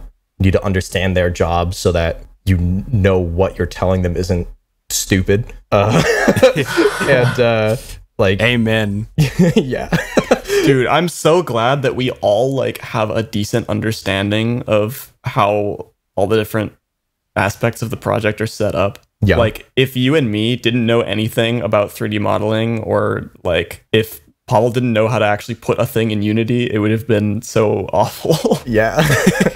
What about you, Zach? What did you learn from this? The real raw metal was the friends we made along the way. Shut the fuck up. Get from the call. No, that's Get him so out of true. here. That's so true. No, I learned, well, I mean, I kind of say this after every project, so I don't know if I actually did learn it, but everything always takes longer than you think it will. Yeah, I don't know. I feel like that's something I already knew, but just I never actually think about it. Judging by the March release date story, you're starting to internalize. Yeah, you're that getting one. it. Yeah, you only set a date that was 1 month All you before need is higher stakes. Higher stakes, and then you learn. I think I learned that I like programming, a lot of different things, but I would like to have more people to help.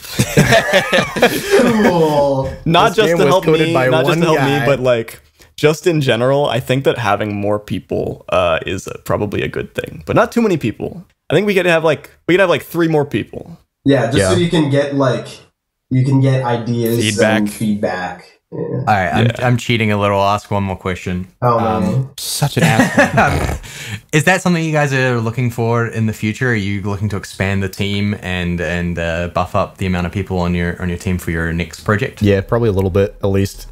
Just like a couple more people, like Zach said, I think would Yeah. go a long way, because we've had to wear a lot of hats. Like Zach did the UI and the music and the programming. Yeah. Yeah, I think having someone dedicated to sound design would be nice as well. Like, there are just- too.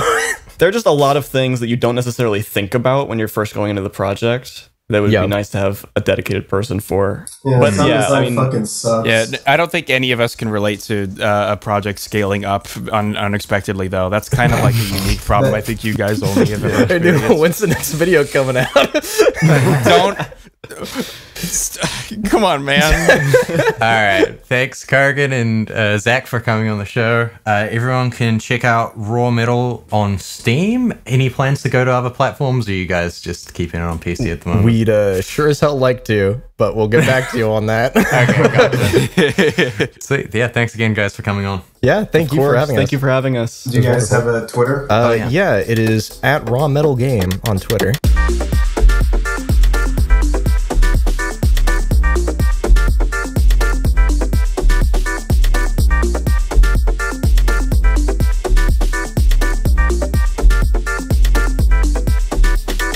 Okay, welcome back. That was a great... Oh, God, why'd I start like that?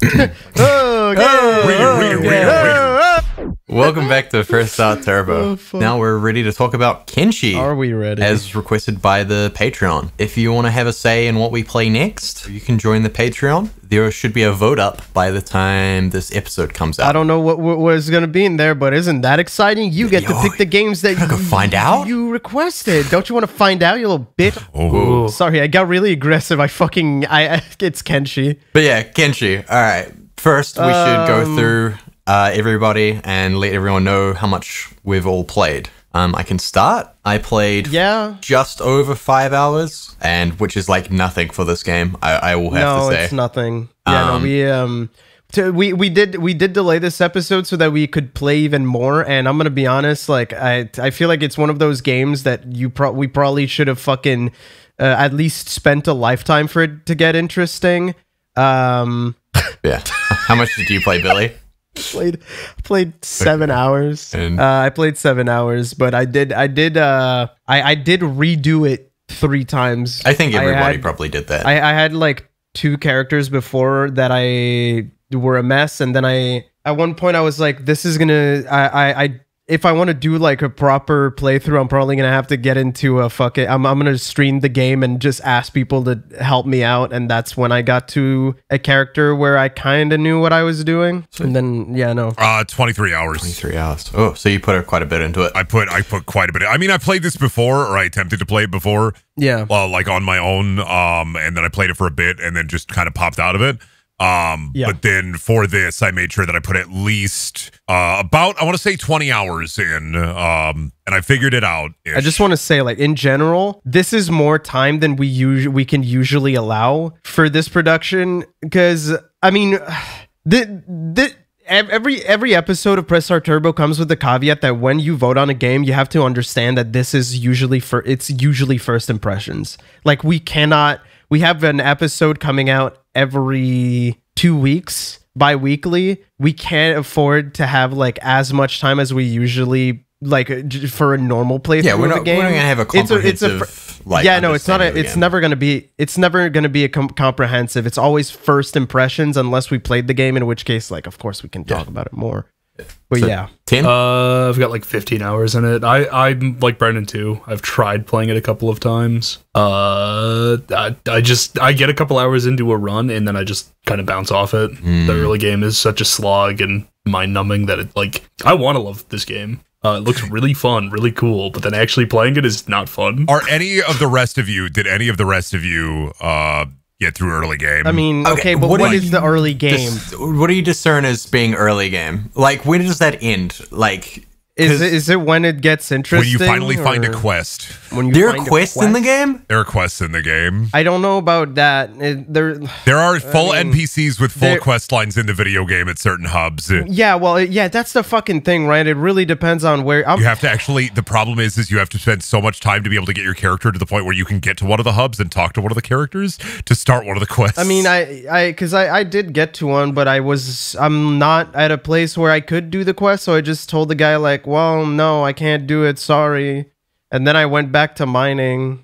That's not true. I went back to fucking training. Yeah, all right. Just getting hit. Yeah, there are quests, though. Brendan, It's a true sandbox. Brendan, since you have the most experience in the game, can you just give a brief overview of it, or a brief just like what this game is for people who haven't played it? Because I think that is important before we start discussing about like our opinions on it and stuff like that. If I was to put myself in the mind of a Kenshi fan, the first thing I would say as I take a hit from my vape and walk into the GameStop to talk to the girl behind the counter who works there because she totally fucking likes me, is I would take a hit from my vape and say, Kenshi is a video game where you're not the hero.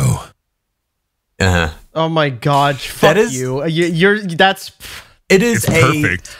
It's a sandbox RPG where you don't matter, and that's like the whole sell of it, right? Like, yeah, the sell is you are a character in this world, but so is everybody else. Everybody else can be at that level. To be able to get to the point where you would be in any other video game, you have to spend an obnoxious amount of time either grinding or getting lucky or going through the motions of the minor minutia of like normal day-to-day, like average, like hit rock life to be able to get to the point where you're cool. Yes. Which for me was hit rock, put it on 3x speed, and then open up a fucking podcast on my fucking fucking monitor. Yeah, watch Babylon 5 on my side monitor while my character hits rocks, and then I will say a boon was buying a house and buying the training equipment and like researching training equipment so that I could then actually like just have my character work on skills. This game is getting destroyed. I fucking realized what this game is. We got to talk about this game is RuneScape for masochists. Yeah, that's what I was gonna say. I was gonna bring it to RuneScape. No, yeah, that's what I was streaming this to some friends because I mean I was in a voice call for most of it. I was either in a voice call or watching a movie because this fucking listen. I hate this game. I think this game fucking blows completely. So my grandma boring. would love to steal my Abyssal Whip out of my character's inventory in this game. It's just so mind-numbingly boring, and every time I would think about like every time somebody would tell me like, oh well, now that you're done spending 4 hours grinding, you can build a base, and every single time in my head I was like, okay, but why? It's so it's so directionless, and I guess that's the point. That's the point. Is it's a true But it's- sandbox. Yeah. But true sandbox is boring as fuck. I don't know what to tell you. They could have made it interesting if it wasn't mind-numbing to fucking grind. Because the thing is, for people who haven't played Kenshi, there's like, how many stats? A jillion. 30, 20? Who fucking knows? And the way that you get those stats up is by, like in Oblivion, by doing this stat. So athletics, you have to run. Labor, you have to mine or do intensive work. Toughness, to get more health, to get stronger, you have to get hit. You have to get your ass kicked, yeah, without You losing get a limb. to get your ass kicked without dying. And if you start alone in the game, well, fuck you. You're gonna press that fucking reload thing a bunch. I don't know, man. I don't understand. The half of my game was spent hitting iron and then hitting Same. F5. and then running back, hopefully not getting killed by a roving band of bandits because I'm at max weight. But I'm leveling strength. You don't understand. Your problem was you were hitting iron and you weren't hitting copper instead because you needed more money. But like, I understand you were leveling strength, so you need to carry the iron so that it weighs more. Well, the problem with is that the iron that I was mining was in a very safe spot, and the copper that I could find, there was like a bandit group that would roam past it every like 10 minutes. So You want that to happen though, because you want them to kick your ass so you can gain toughness. yeah, but when I tried doing that, Brendan, I would just die.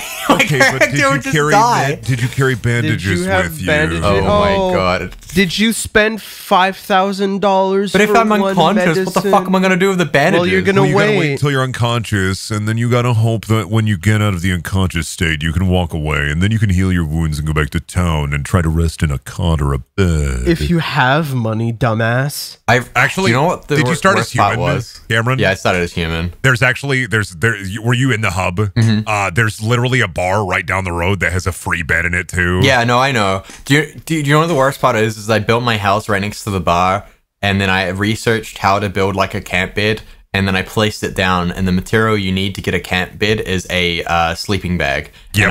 And I couldn't find a sleeping bag or craft a sleeping bag on my You own. have to go to You have to go to the swamp town. They have a. You have They to- have a yep. No, you don't have to. As long, I mean, it depends where you were. Were you in Mongrel? I don't know. Is that the? I'm in the hub. Okay. You're in the hub. You have to be.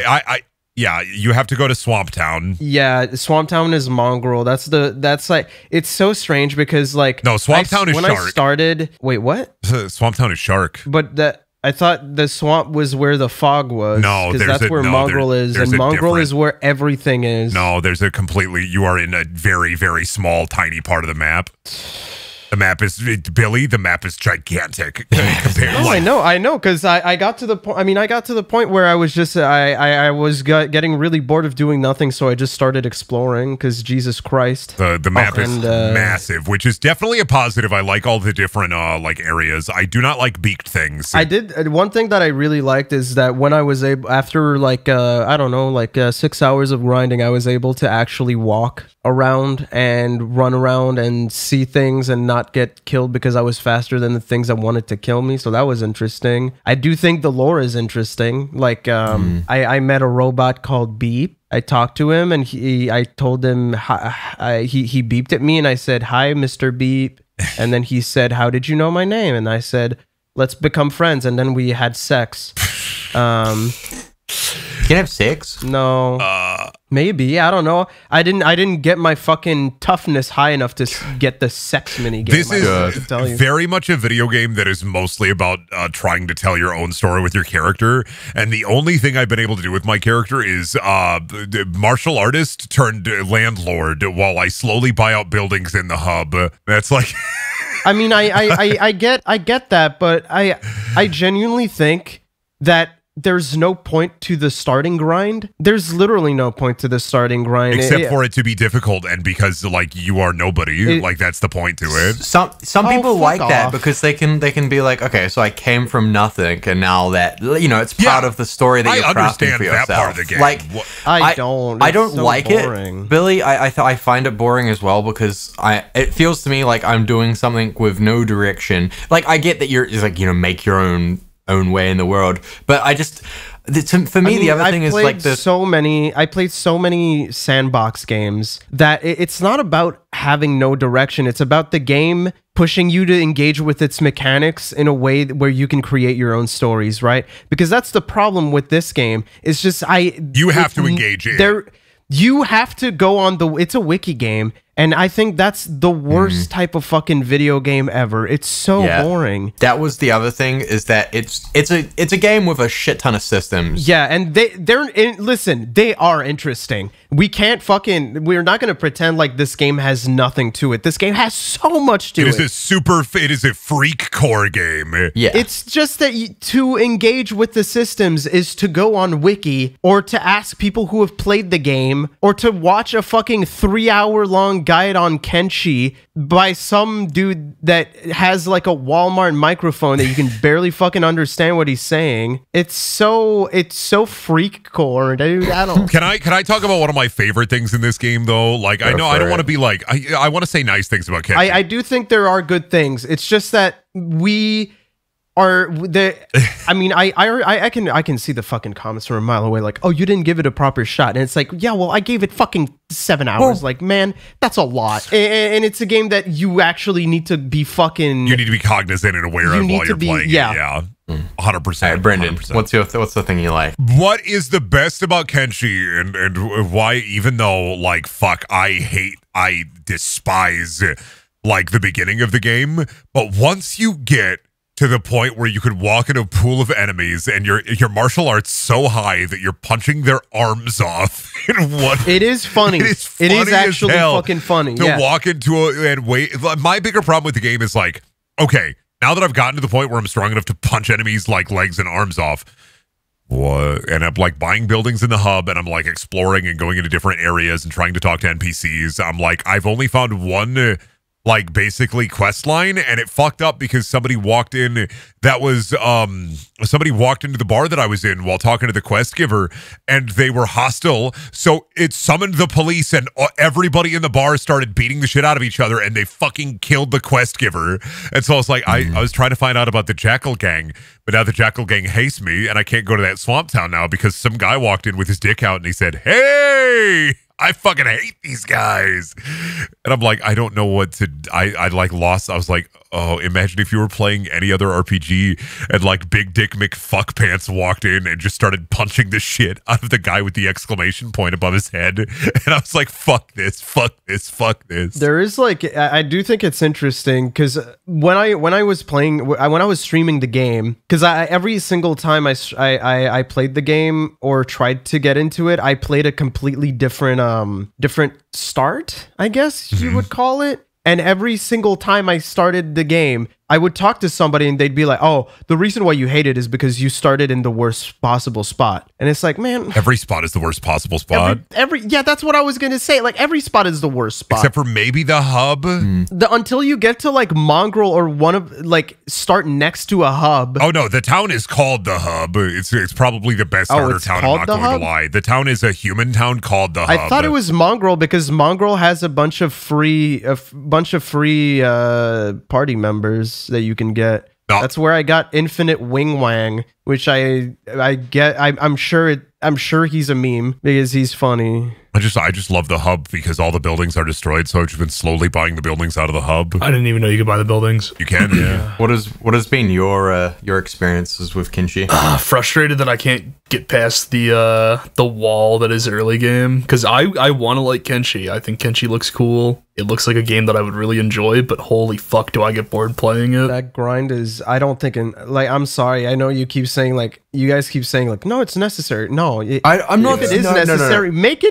Make it not as long. It's not that it needs to be necessary. I just wish that there was any kind of fucking direction at the start of the game other than here's the menu, here's how you do it. That is one of the things, Tin, about it is that it is just like, you know, people will say the reason why it's good is because it doesn't have direction, that you can just do whatever the hell you want to do in it. Yeah. But like for me, there needs to because I like games where, you know, there are systems driven and you can just do whatever you want.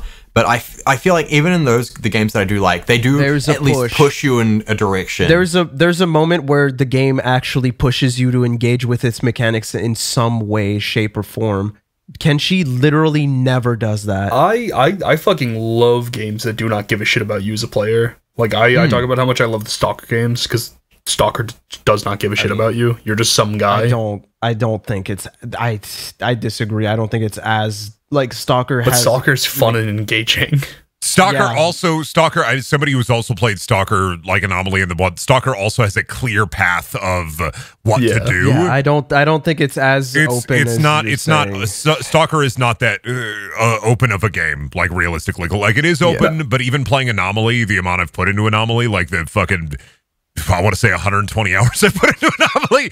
But like even then, like there's a clear path of like, get this so you can get this so you can do this so you can do this. Kenshi is way more open, but about the same amount of unforgiving. I honestly, like, the more I think about Kenshi, the more I like parts of it while I'm like engaging with it. But the second I put it away, I'm like, fuck, I hate this game. Like, if I wasn't playing Kenshi right now to like refresh myself on it, I would be much meaner. But Kenshi is a video game where I can say nice things as I play it, because I do like a good amount of it. Yeah. But that's just somebody who, like, I really want to be able to be like, this is my character. They are a martial artist. I want to get money so that I can buy out every building in the town. And then I want to see if I could charge people for rent and get people to come and live in this town. And I want to build market stalls and shops and stupid shit. But also, like, I have to do that myself. I have to go in and I have to want to do that. Like, there's nothing in the game that tells you this is what you do.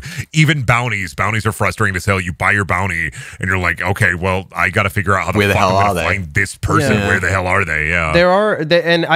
There are like so many cool things about this game. And as I was talking with people about it, I can see the excitement that they were, because I was talking about it in the Please Stop Talking Discord server with like I think I talked about it with a few people who actually voted on the game for us to talk about it, and they were like so excited for us to play it, and they were really like going deep and talking like, oh, you can do this, and if you're stuck, just message me and you should probably check that out and do this. And I was like, their excitement was like, oh, that's awesome. Like it's infectious, but also then I would do those things and I fucking also it's so boring. It's just so boring. I like that it's like a systems driven game and stuff like that, and how open ended it is, but to me, in order to achieve that, it's gotten in the way of a lot of the just like basic level gameplay of it, because combat in this game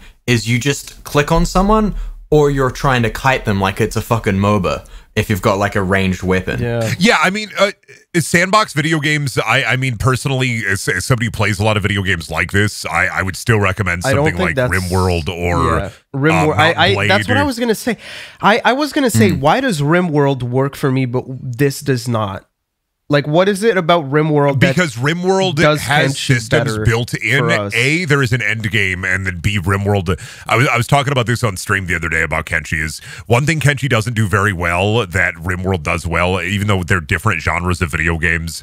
They both do the same thing where you tell your own story. Is RimWorld has systems in place that help you tell the story.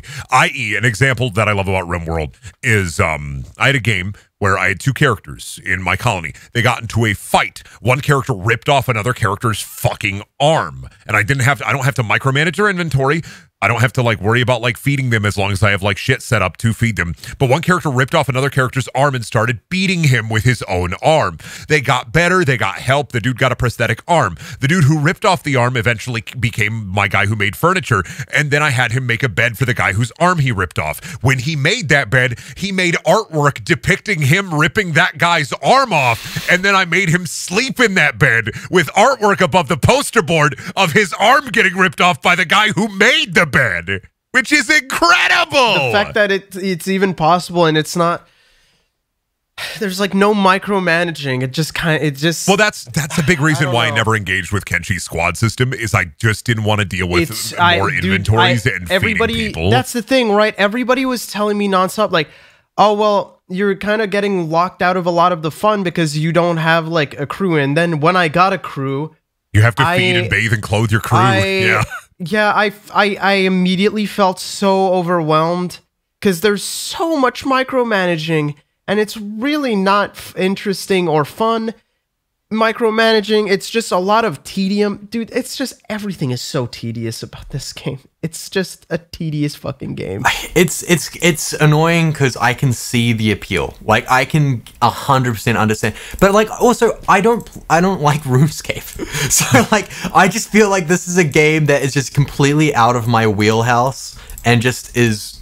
I'm glad it exists for the people who want this, but at the same time I'm like, man, I could want anything less. I mean, Kenshi 2 is coming. It's been in development for a while. I feel like it has the potential to get rid of a lot of the tedium. I don't know if it is going to get rid of a lot of the tedium. At least if it's going to have the tedium, it'll maybe make the tedium more fun and interesting. I mean, I don't even know if I would say that. Like, what you're gonna put some candy and spice on that tedium. Put a fucking put a fucking fishing mini game in there. Oh, there we go. Sold. Oh, what about a card mini game? Like we go to what about a card game? We had the same fucking same fucking. Oh fuck. No, I mean, I don't know. Like, Kenshi 2 it could become something very special. I just don't think that Kenshi 1 is that game for me. Oh, we've only talked about it for 20 minutes. I feel like we've talked about it for 5 hours. I did go to a cool place called the End of the World. I could try to go back there. Honestly, the most fucking annoying part about Kenshi to me is I played it for 15 hours and I genuinely have nothing to say about it. I see the appeal. I'm frustrated that I don't get it because I think I would like it, but I don't like playing it.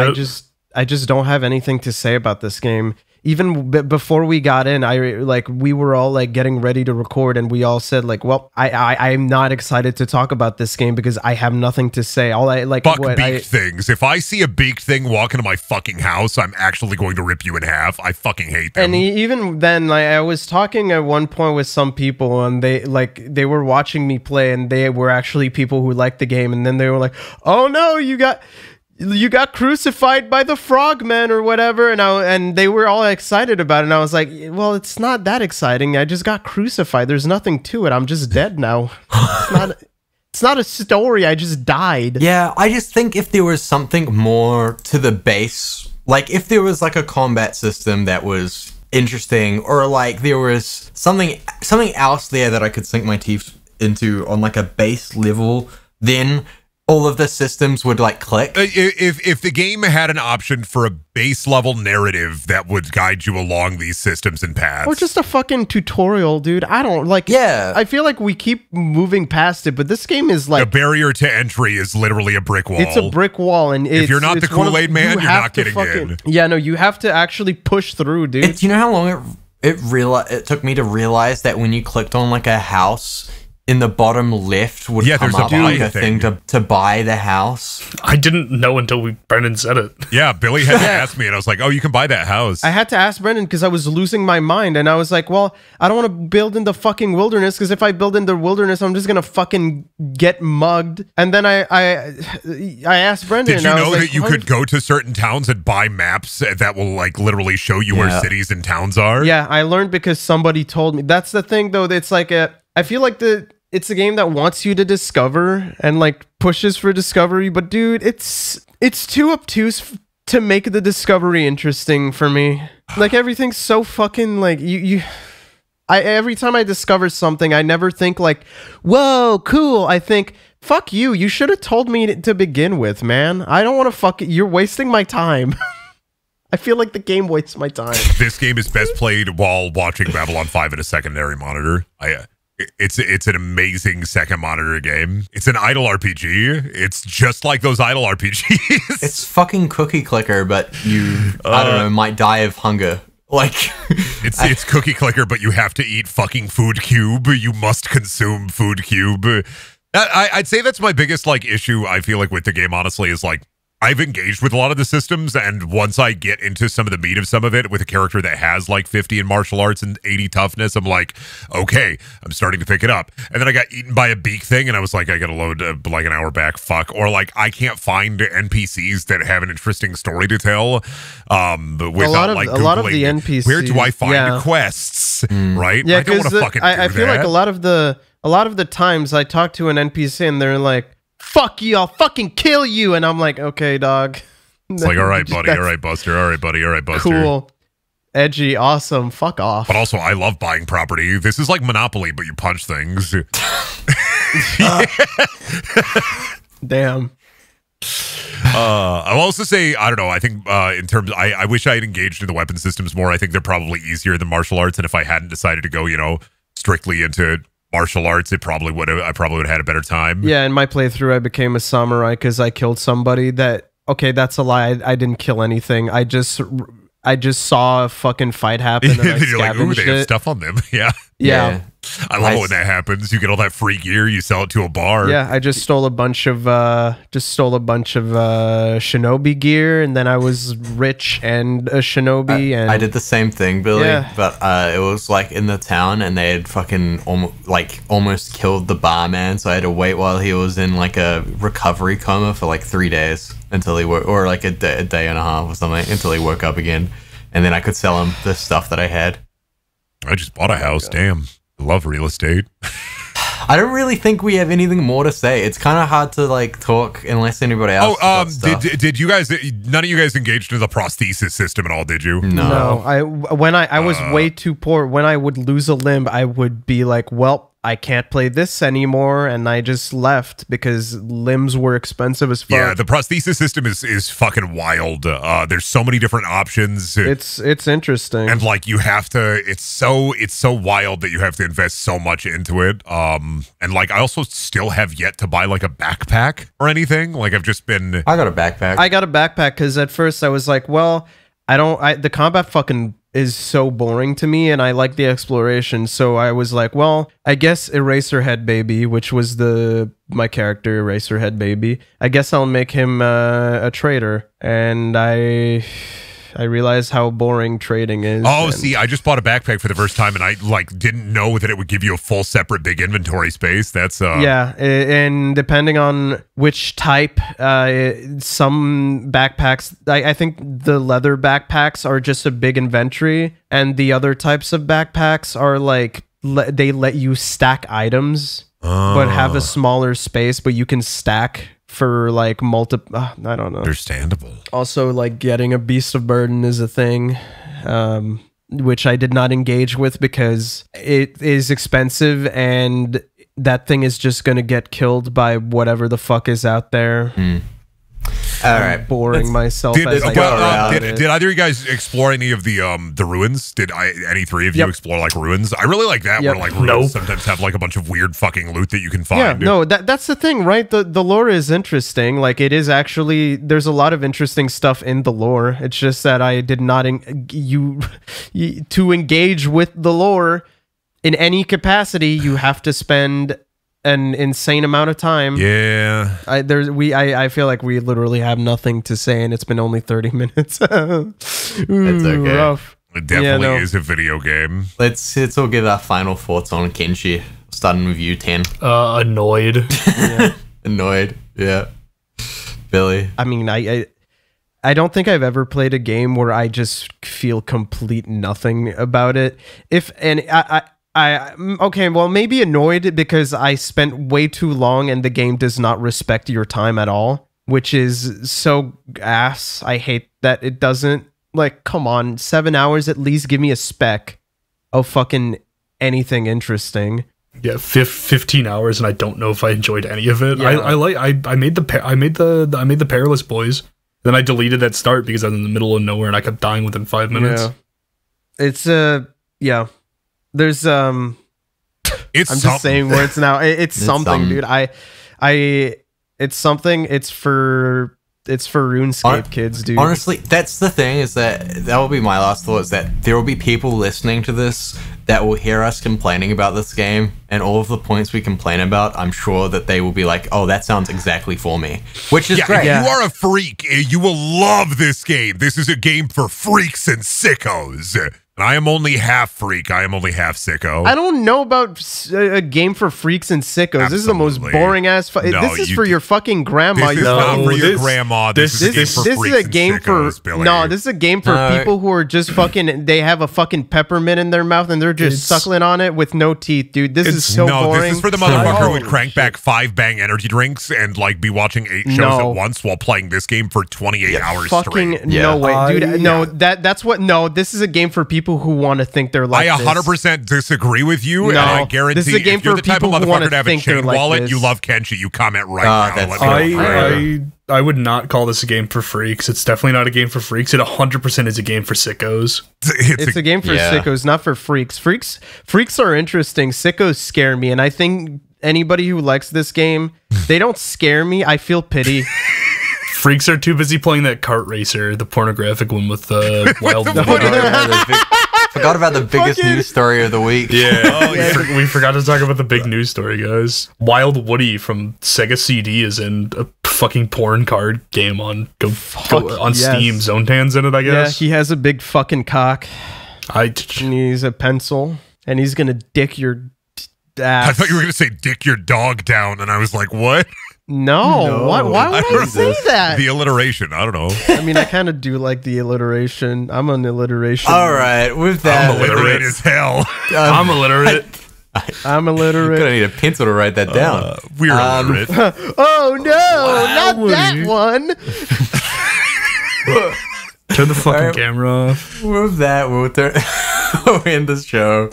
Again, if you guys want to choose the next game, make sure it's not Kenshi. Make sure it's good. Make sure it's Kenshi again. Pick Mountain Blade Warband. No. Honestly, I'm way more down for Mountain Blade. I'm than way I more could down want. for- Mountain Blade. I have Mountain hundreds of Blade hours. actually has a fucking. It actually like pushes you to use its mechanics. So I'd be more down for fucking Mountain Blade than Kenshi. I bounced off that game too. Oh, you didn't have enough fucking cavalry. That's what's I up. didn't have enough fucking fun. Could you guys pick a game that's actually engaging? Like, I don't know, Devil May Cry. I think I have Hey, more the to last say few about times that. they were good. Okay, That's true. That's true. The You- monkey's you paw guys- curls. They vote for Devil May Cry 2. Why are you waiting for me? No! Do you like Devil May Cry 2? I love Devil May Cry 2. Oh, I fuck hated it. off. I liked gotta- 1. I loved Brennan's- 2, Brennan's a and then I fucking just didn't play sicko. 3. I didn't play 3, 4, or 5. I stopped at 2. What? Yeah, I was like, man. I got halfway through 3 and then I died and I was like, fuck this. And I was like, 2's great. You get the guns in that one. Fucking hell. Did you only play 1 and 2? Yep. And half of 3. You're talking like a sicko. I hate and for spectacle fighters. You're talking like a fucking sicko, I dude. am a sicko. Honestly, what are we, art or cool? You would love, Kenshi you would is love this art. little game called Kenshi, dude. Kenshi is Ken shit, dude. I don't fucking want to play it anymore. All right, I'm thanks guys installed. for listening to all those that got to the Wow. end of this. Thanks Yeah, for showing all up. the and For all thank the you for sickos. anybody that showed any Kenshi fans that just showed restraint and didn't just comment without listening to the rest of the